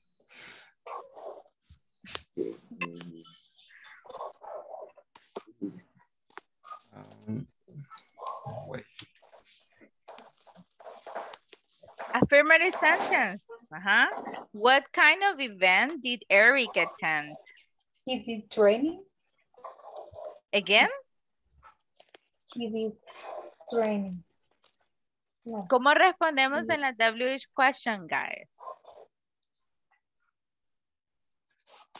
No, teacher, we don't have questions. Guys, Eric, I would go ahead and... a training. How do I answer? Eric. Very good. Eric. Let me go back. All right. Eric. Kind. Eric.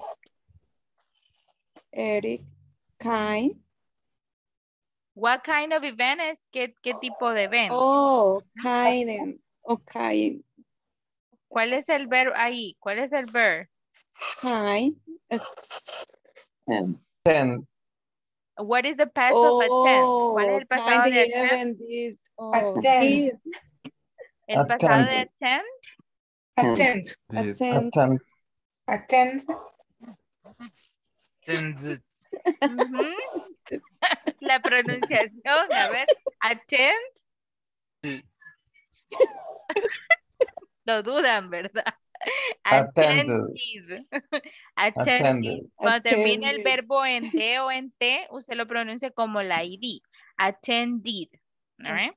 No. Attended. ¿Están seguros que ese es el pasado del attend? 100% sure that is attended? Yeah. All right. Eric attended. And Jaime is like,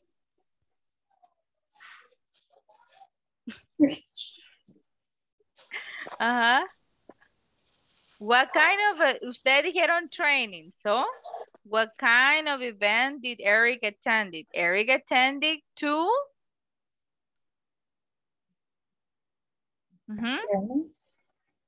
To? A training.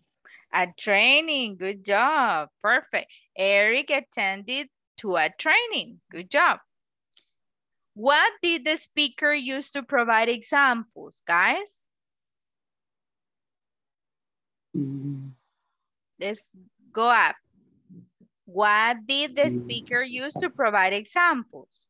What did the speaker use to provide examples? The speaker used a computer for show example. Good, okay. Let's repeat again. The speaker? The speaker provide computer. You said use Use the. Use the. A computer. A computer, right? To provide examples. All right. Very good. Now, what did Eric not like about the event? What did Eric not like about the event?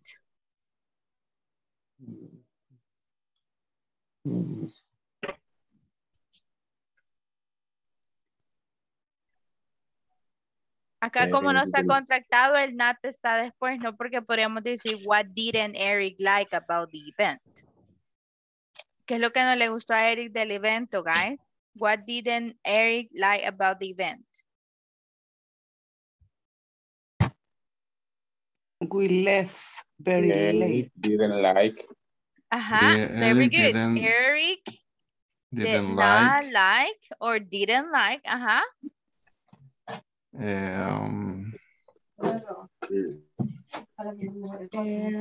Esta estructura no la hemos visto, pero podemos poner that. No me gustó que, I didn't like that the speaker was late, right? No? Or that they left late.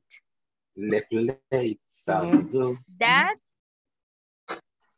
they left late. ¿Sí? They Very late. Entonces, guys, fíjense que ese that que puse ahí, nunca lo hemos visto, pero ese that significa Eric no le gustó que ellos se fueran tarde. That they left very late. ¿Ok? Eric did not like that they left very late. O si no puede decir, Eric did not like that he was some minutes, that the speaker was some minutes late. ¿Ok? Good, guys. Good, good, good. Sorry, were you copying that? ¿Estaban copiando? Were you copying it? Of course. All right, let's copy. Let's continue copying it. And then we will continue with the other thing, okay? I will give you 2 more minutes to copy it.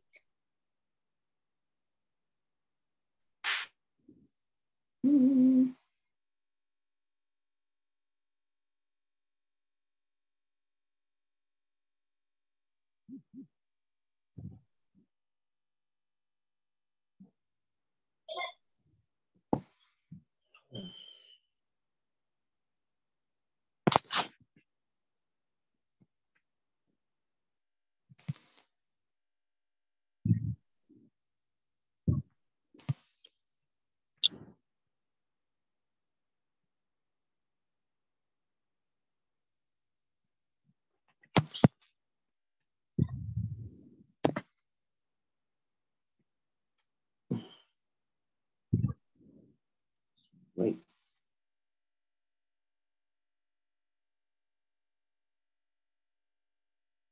Tú quieres. Tú quieres.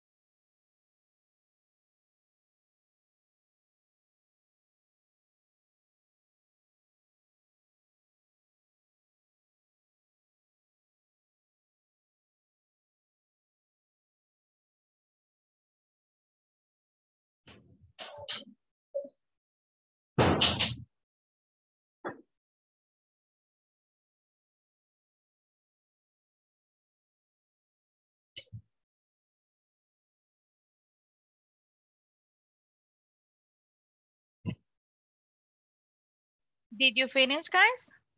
Should I go to the next one? Yes, teacher. Perfect. Okay, let's see.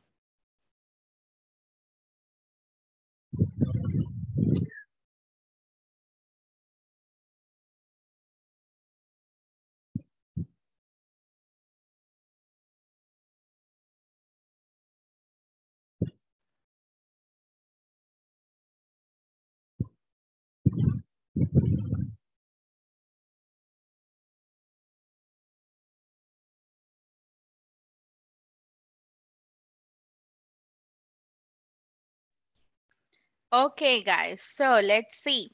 We have this exercise right now. We have this exercise, write simple past questions using the verbs and pronouns in parentheses, okay? Take turns asking the questions you wrote to your classmate. So let's answer this question, let's make the questions with the simple past, okay? And then ask the question to the classmates. Vamos a hacer breakout rooms para esto, van a hacer preguntas y luego las mismas preguntas se las van a ir contestando, ¿ok? Entre ustedes. Tenemos hasta las 9, hasta las 10 para hacerlo, guys. Solamente vamos a hacer ese último ejercicio. Ahorita les voy a mandar la foto del ejercicio que vamos a hacer. On the page. Sorry, let me go back. On the page 44, ¿ok? Solamente van a hacer el ejercicio número 5. Write simple past questions using the verbs and the pronouns en paréntesis. Van a usar el pronombre y el verbo que ya está dado acá, ¿ok? Luego se van a ir preguntando, valga la redundancia, las preguntas uno por uno, con sus respectivas respuestas, ¿ok? Acuérdense que las respuestas van a ser con el verbo ya en pasado, all right? So, let me make the breakout rooms really quick. Let's see. Questions about these guys? No? No questions? En parlanchines estamos ahora. Sí, ya lo vi.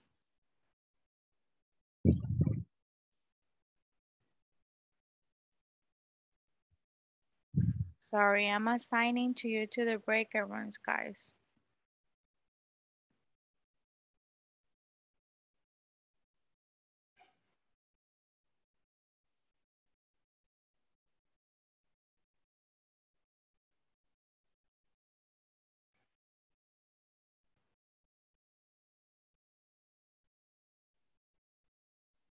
Okay, guys. Sabrina, ¿está de listener today?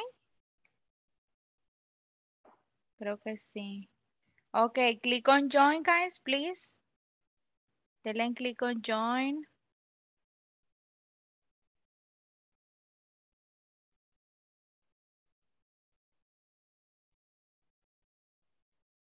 Oh, Mabel is a listener. Sorry, Mabel. Se me había olvidado, Mabel. Give me a second. Sabrina is here? No. Let me... Yes, teacher, I'm here. Ah, okay. Good Are you a evening. listener? No? Hola? No está de listener, no. No, I can participate. Okay, okay. Me voy integrando ahorita. Thank you, thank you. Jennifer, are you a listener today? Jennifer? Could you please click on join, Jennifer? Jennifer. Okay. Let's see then. ¿Me los han dejado solo algunos o voy a hacer tríos then? Let's see, Jonathan.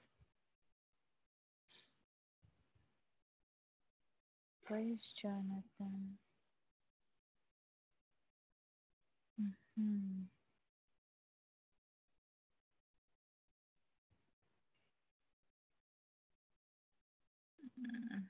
No. 7.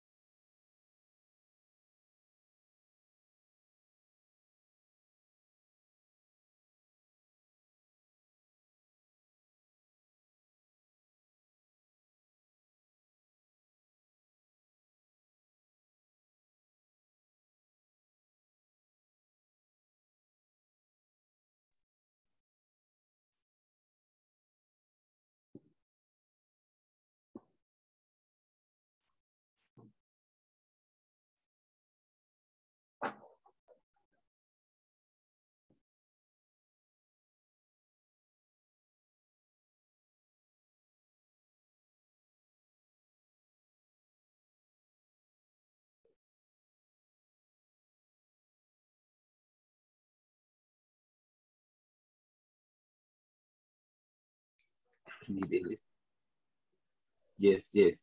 Repeat again. And Dixie attend the Judy conference. Okay, yes, of course.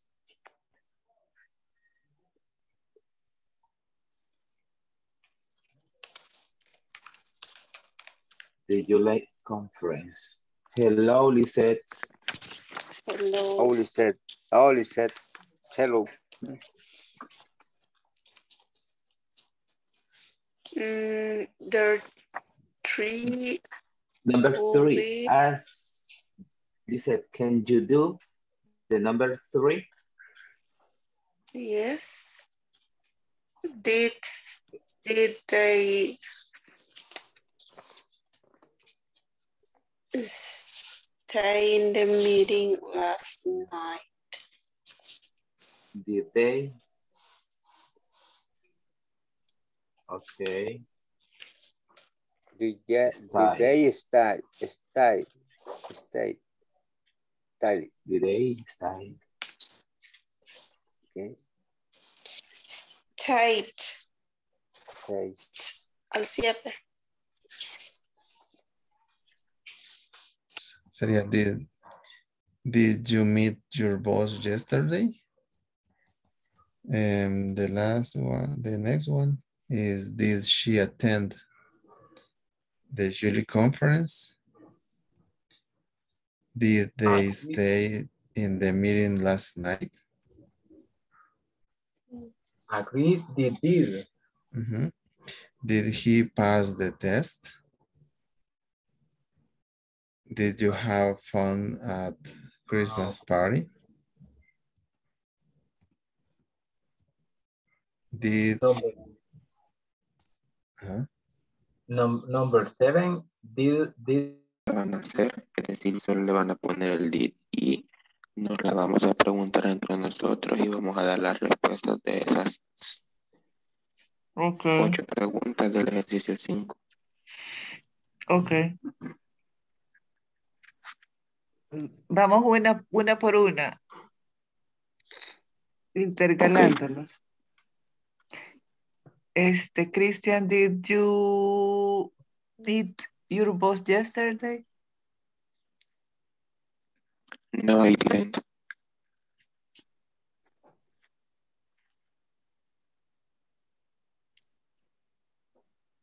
Osbin, did she attend? A ver. Liven. Solo la D se agrega al final, la D. Early. Liven. Early. Is he arrived? Esta es la D también, ¿verdad? La D, ¿verdad? Al final. Sí, right. Sorry, guys, to interrupt you. Con las preguntas no le van a agregar la D ya. Ni le van a poner en pasado, porque ya está en el did, el auxiliary did. Pero en la respuesta. Para la respuesta, sí. Hay WH question. No. Let's see. Si hacen WH question, sí. Pero si hacen yes, no question, solamente van a contestar yes, I did, no, I didn't, yes, she did, no, she didn't. Entonces, en general, no van a poner la ED. A menos que tengan una WH.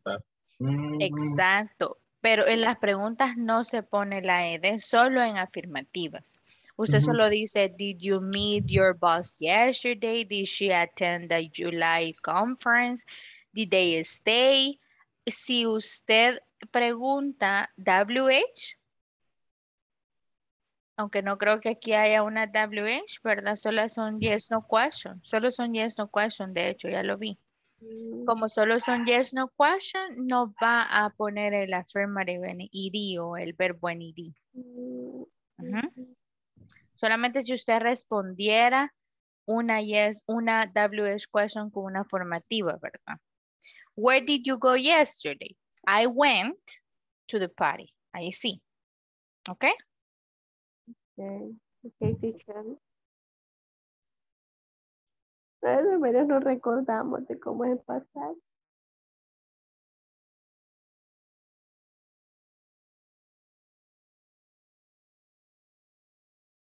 Girls, did you finish? Yes, teacher. Yes? Yes, we did. Did you ask questions and respond questions each other? No, teacher. Let's go ahead and practice on that. Well, we have just 1 minute, right? I will just finish reviewing the other groups and we will go back to the main screen. But what we're doing, so let's ask the question and respond it. We respond them with yes, yes I did, no she didn't, etc. Okay? Okay. Okay. Okay.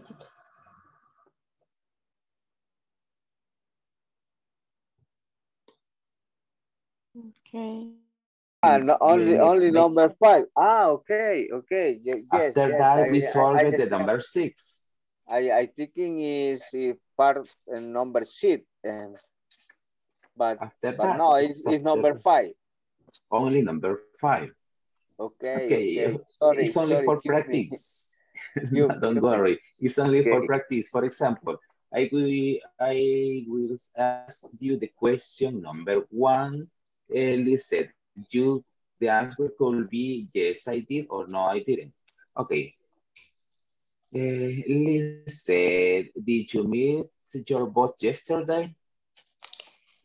Yes, I did. Okay, Julius, did you? Okay, did she attend the July conference?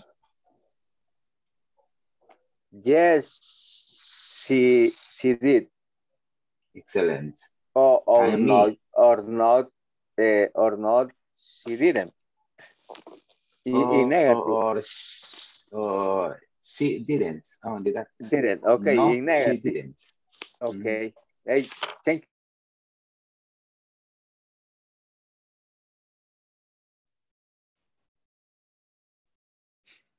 Hello guys, thank you for joining back.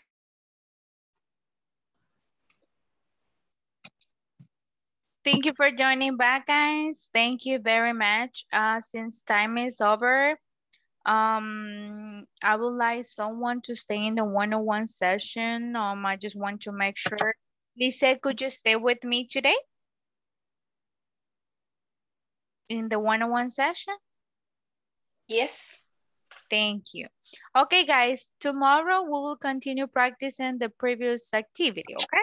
The yes, no questions we did. All right. Mañana vamos a hacerlo todo y lo vamos a ir respondiendo. Don't worry, okay? Mañana vamos a revisar eso. And let's go to bed. All right, let's go to rest. I hope you have an amazing night. Tomorrow we will continue practicing this exercise, okay? Don't worry.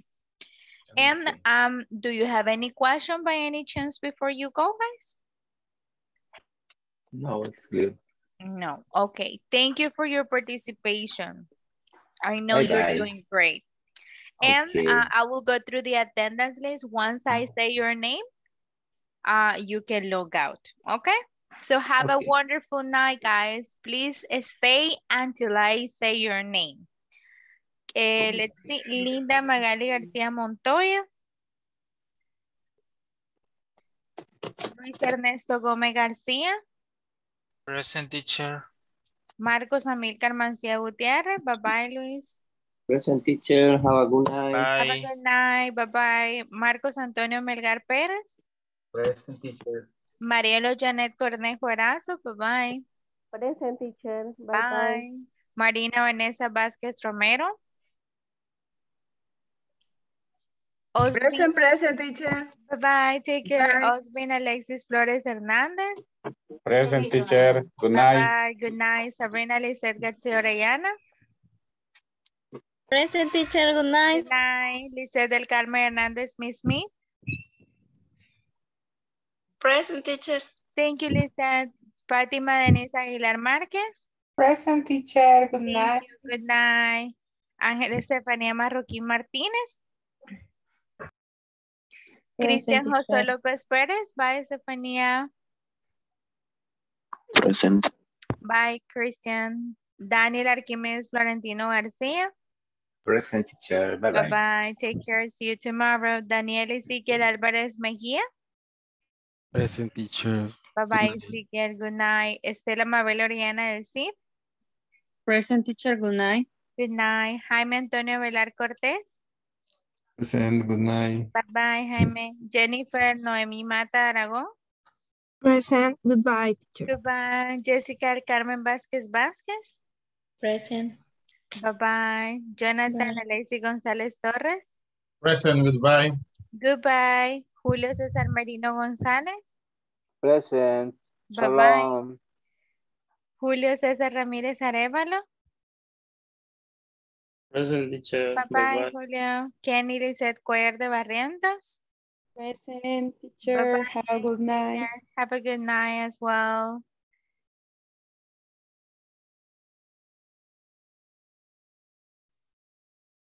Hello, Lizeth. Good night. How are you? I can listen to you, Lizeth. I'm fine, teacher. Great, And you? Lizeth. How are I'm you? doing great. Thank you for asking me.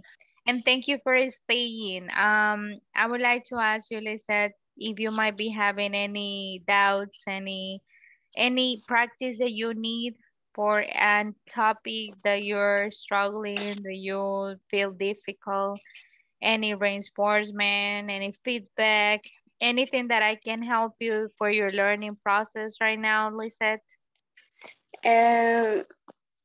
I'm thinking in what the topic you could help me. Okay. But I don't know which one. Really? It is because everything is great. But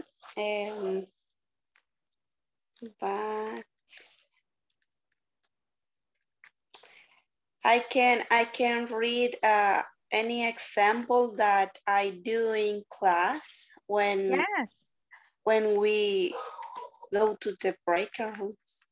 Yes, that would be great. Okay. Okay. I don't know that which one topic is this. All right. Sentence, but I read. Okay. They are singing a song in the scenery. Mm-hmm. It's okay. Yes, that is in present continuous, right? I think that, yes. Mm-hmm. Yes. What else do you have? I'm planning a big party for this weekend. I'm planning a big party. Planning. Planeando. I'm planning. Okay. I'm planning big party for this weekend. And she is thinking in move another apartment.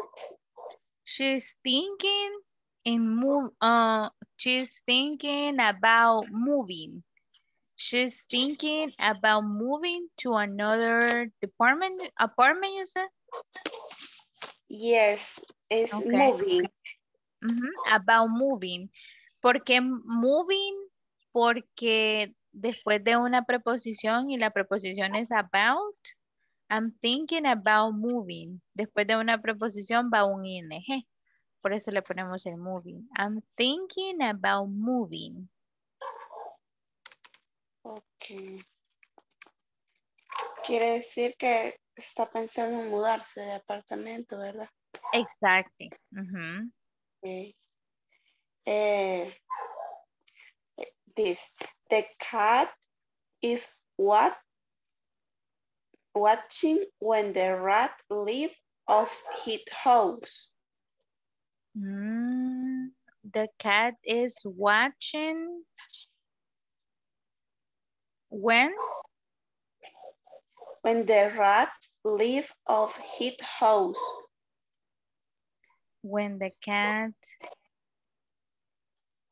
rat, sorry, right? Yes. When the rat, vamos a hacer esta. Left, right? Sería left. When the cat left his home, right? Or its home, porque es un animalito, its home. When the rat left its home, the cat was watching. Ese se parece mucho a la que estábamos viendo. Ahora hay que identificar Lizeth, ¿cuál es la acción que es más progresiva que la otra? Quiero ver, when the cat was watching, when the rat left its home. Let's see, the cat watched, no, está bien. It's fine. The cat was watching when the rat left its home. Está súper bien. Porque acá, cuando usted está viendo algo, observando, eso se toma más tiempo que cuando usted deja algo, ¿verdad? Cuando usted deja algo, la casa se va, es más rápido que la otra, por eso la otra es progresiva. The cat was watching when the rat left its home. Very good. Okay. In the author is the teacher is waiting for I doing my homework. And the teacher is waiting.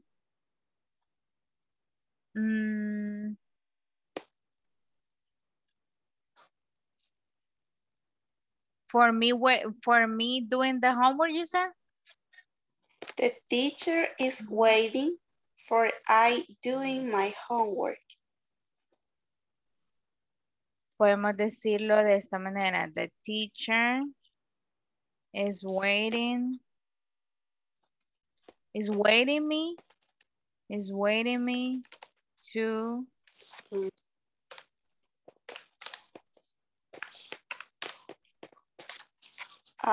ahorita. Let me see.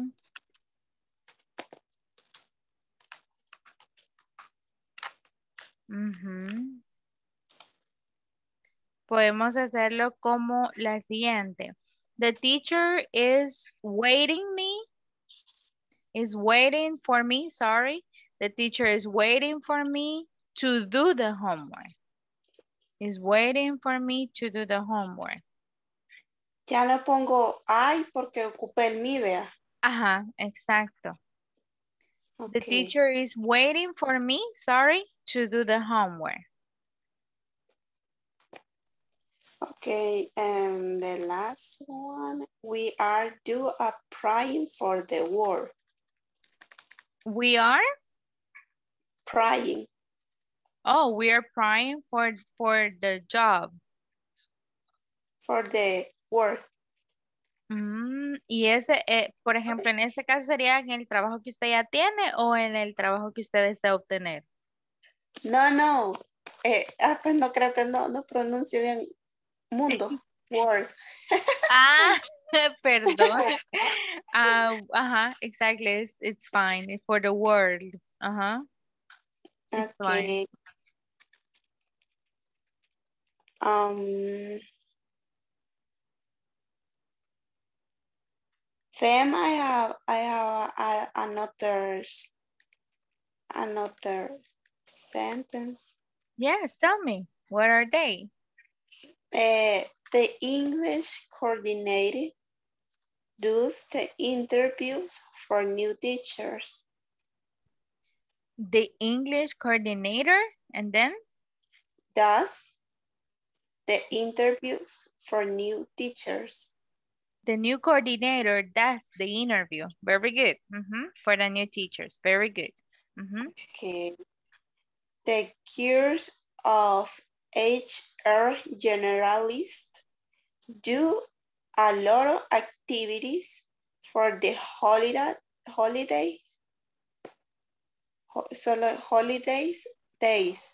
holidays. But isn't third person the generalist? Third person? No. Or is it plural? The girls.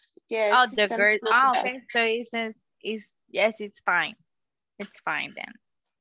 The girls. Does, sorry. If you're talking about the girls in plural, then it's do. Okay, yes. Ya lo había cambiado. Great. But if you're talking about one girl, then it's does. Okay. And another is the supervisors have a meeting with the boss on Monday. Supervisors, right? Or one supervisor? Yeah. Plural. Yes, it's fine. It's fine. Okay. And yesterday I did the sentences that you say, but I lost my page. I did in a page. Oh, okay. But you lost the when you attend the list, I go to list? Yes, I went to share, but I didn't find. You didn't find it. Yeah. Sorry, I didn't find it. Okay. Well, I'm sorry to hear that, Lisa, but if you want to practice again, let's do them and you can send it to me so I can check them out. Okay, teacher. Because you don't have them, right? You lost it. Yes, but I did. Okay, I know. Thank you very much for that, Lisa. Thank you for your effort and thank you for reading those sentences for me. Sometimes it's very important, the feedback, the way that you're receiving it right now. And whenever you want me to check your sentences, send me a picture or send me a photo about your sentence in order for me to correct them, okay? I will be more than happy to help you. Lisette, other than that, do you have any question or any comment, anything else I can do for you? I have problem with the grammatic because I forget the structure. The structure. I think that in the past I told you. Yo creo que sí. When the listener, I think that I'm good. I'm okay. When the listener, but with the grammatic. With the grammar. I will share with you today's presentation because I know there are some formulas in the presentation that we studied today. So I will send that to you. And my recommendation will be that for the moment, Lisette, because you don't, I mean, it is a matter of memory, basically. And in my case, I'm bad at memory. So it was difficult for me as well at the beginning. And what I did is that I had a page with all the formulas. Eso es lo que hacía yo. Tenía una página de las fórmulas. Por ejemplo, la fórmula del presente, simple present, fórmula del present continuous, fórmula de esto, lo otro. Entonces, ahí, ya cuando yo estaba practicando inglés o cuando yo estaba haciendo oraciones, yo me iba a la fórmula y ahí lo iba viendo y así me ayudaba mucho. Mediante fórmulas y teniendo como una paginita donde tuviera todas las fórmulas de todas las estructuras o al menos de los tiempos. Lo que puede hacer usted es recopilar, ¿verdad? Recopilar esas fórmulas o esas estructuras, ¿verdad? En una paginita y usted tenerlas ahí. Pasar la parte y tenerla. Y cada vez que usted sienta dudas, puede irse a la paginita y ahí puede ir viendo la fórmula. Mientras tanto, luego usted ya no va a tener necesidad de irla viendo, pero mientras tanto eso le puede ayudar muchísimo. Ok, teacher. Voy a mandar you're welcome. I will send the presentation we had today. We reviewed it today, so you have this. También lo puede tener como una foto o como una screenshot de las presentaciones de la presentación que mandé ahorita. Acerca del past o de otra, o de, digamos, si tiene alguna duda de alguna otra estructura o de algún otro tiempo, puede buscarle esa imagen en internet y tener imágenes así, ¿verdad? Para no tenerlas copiadas. Ahí como a usted le salga mejor. Okay, teacher. Okay, Lisa, well, it was a pleasure to talk to you and it was a pleasure to help you. Remember, you can count on me in case you need any feedback or any review of your sentences. Thank you for staying and thank you for your effort. I hope you have an amazing night, okay? Gracias, teacher. Igual usted. You're welcome. Bye-bye. Take care, Lisa. Bye-bye. See you tomorrow.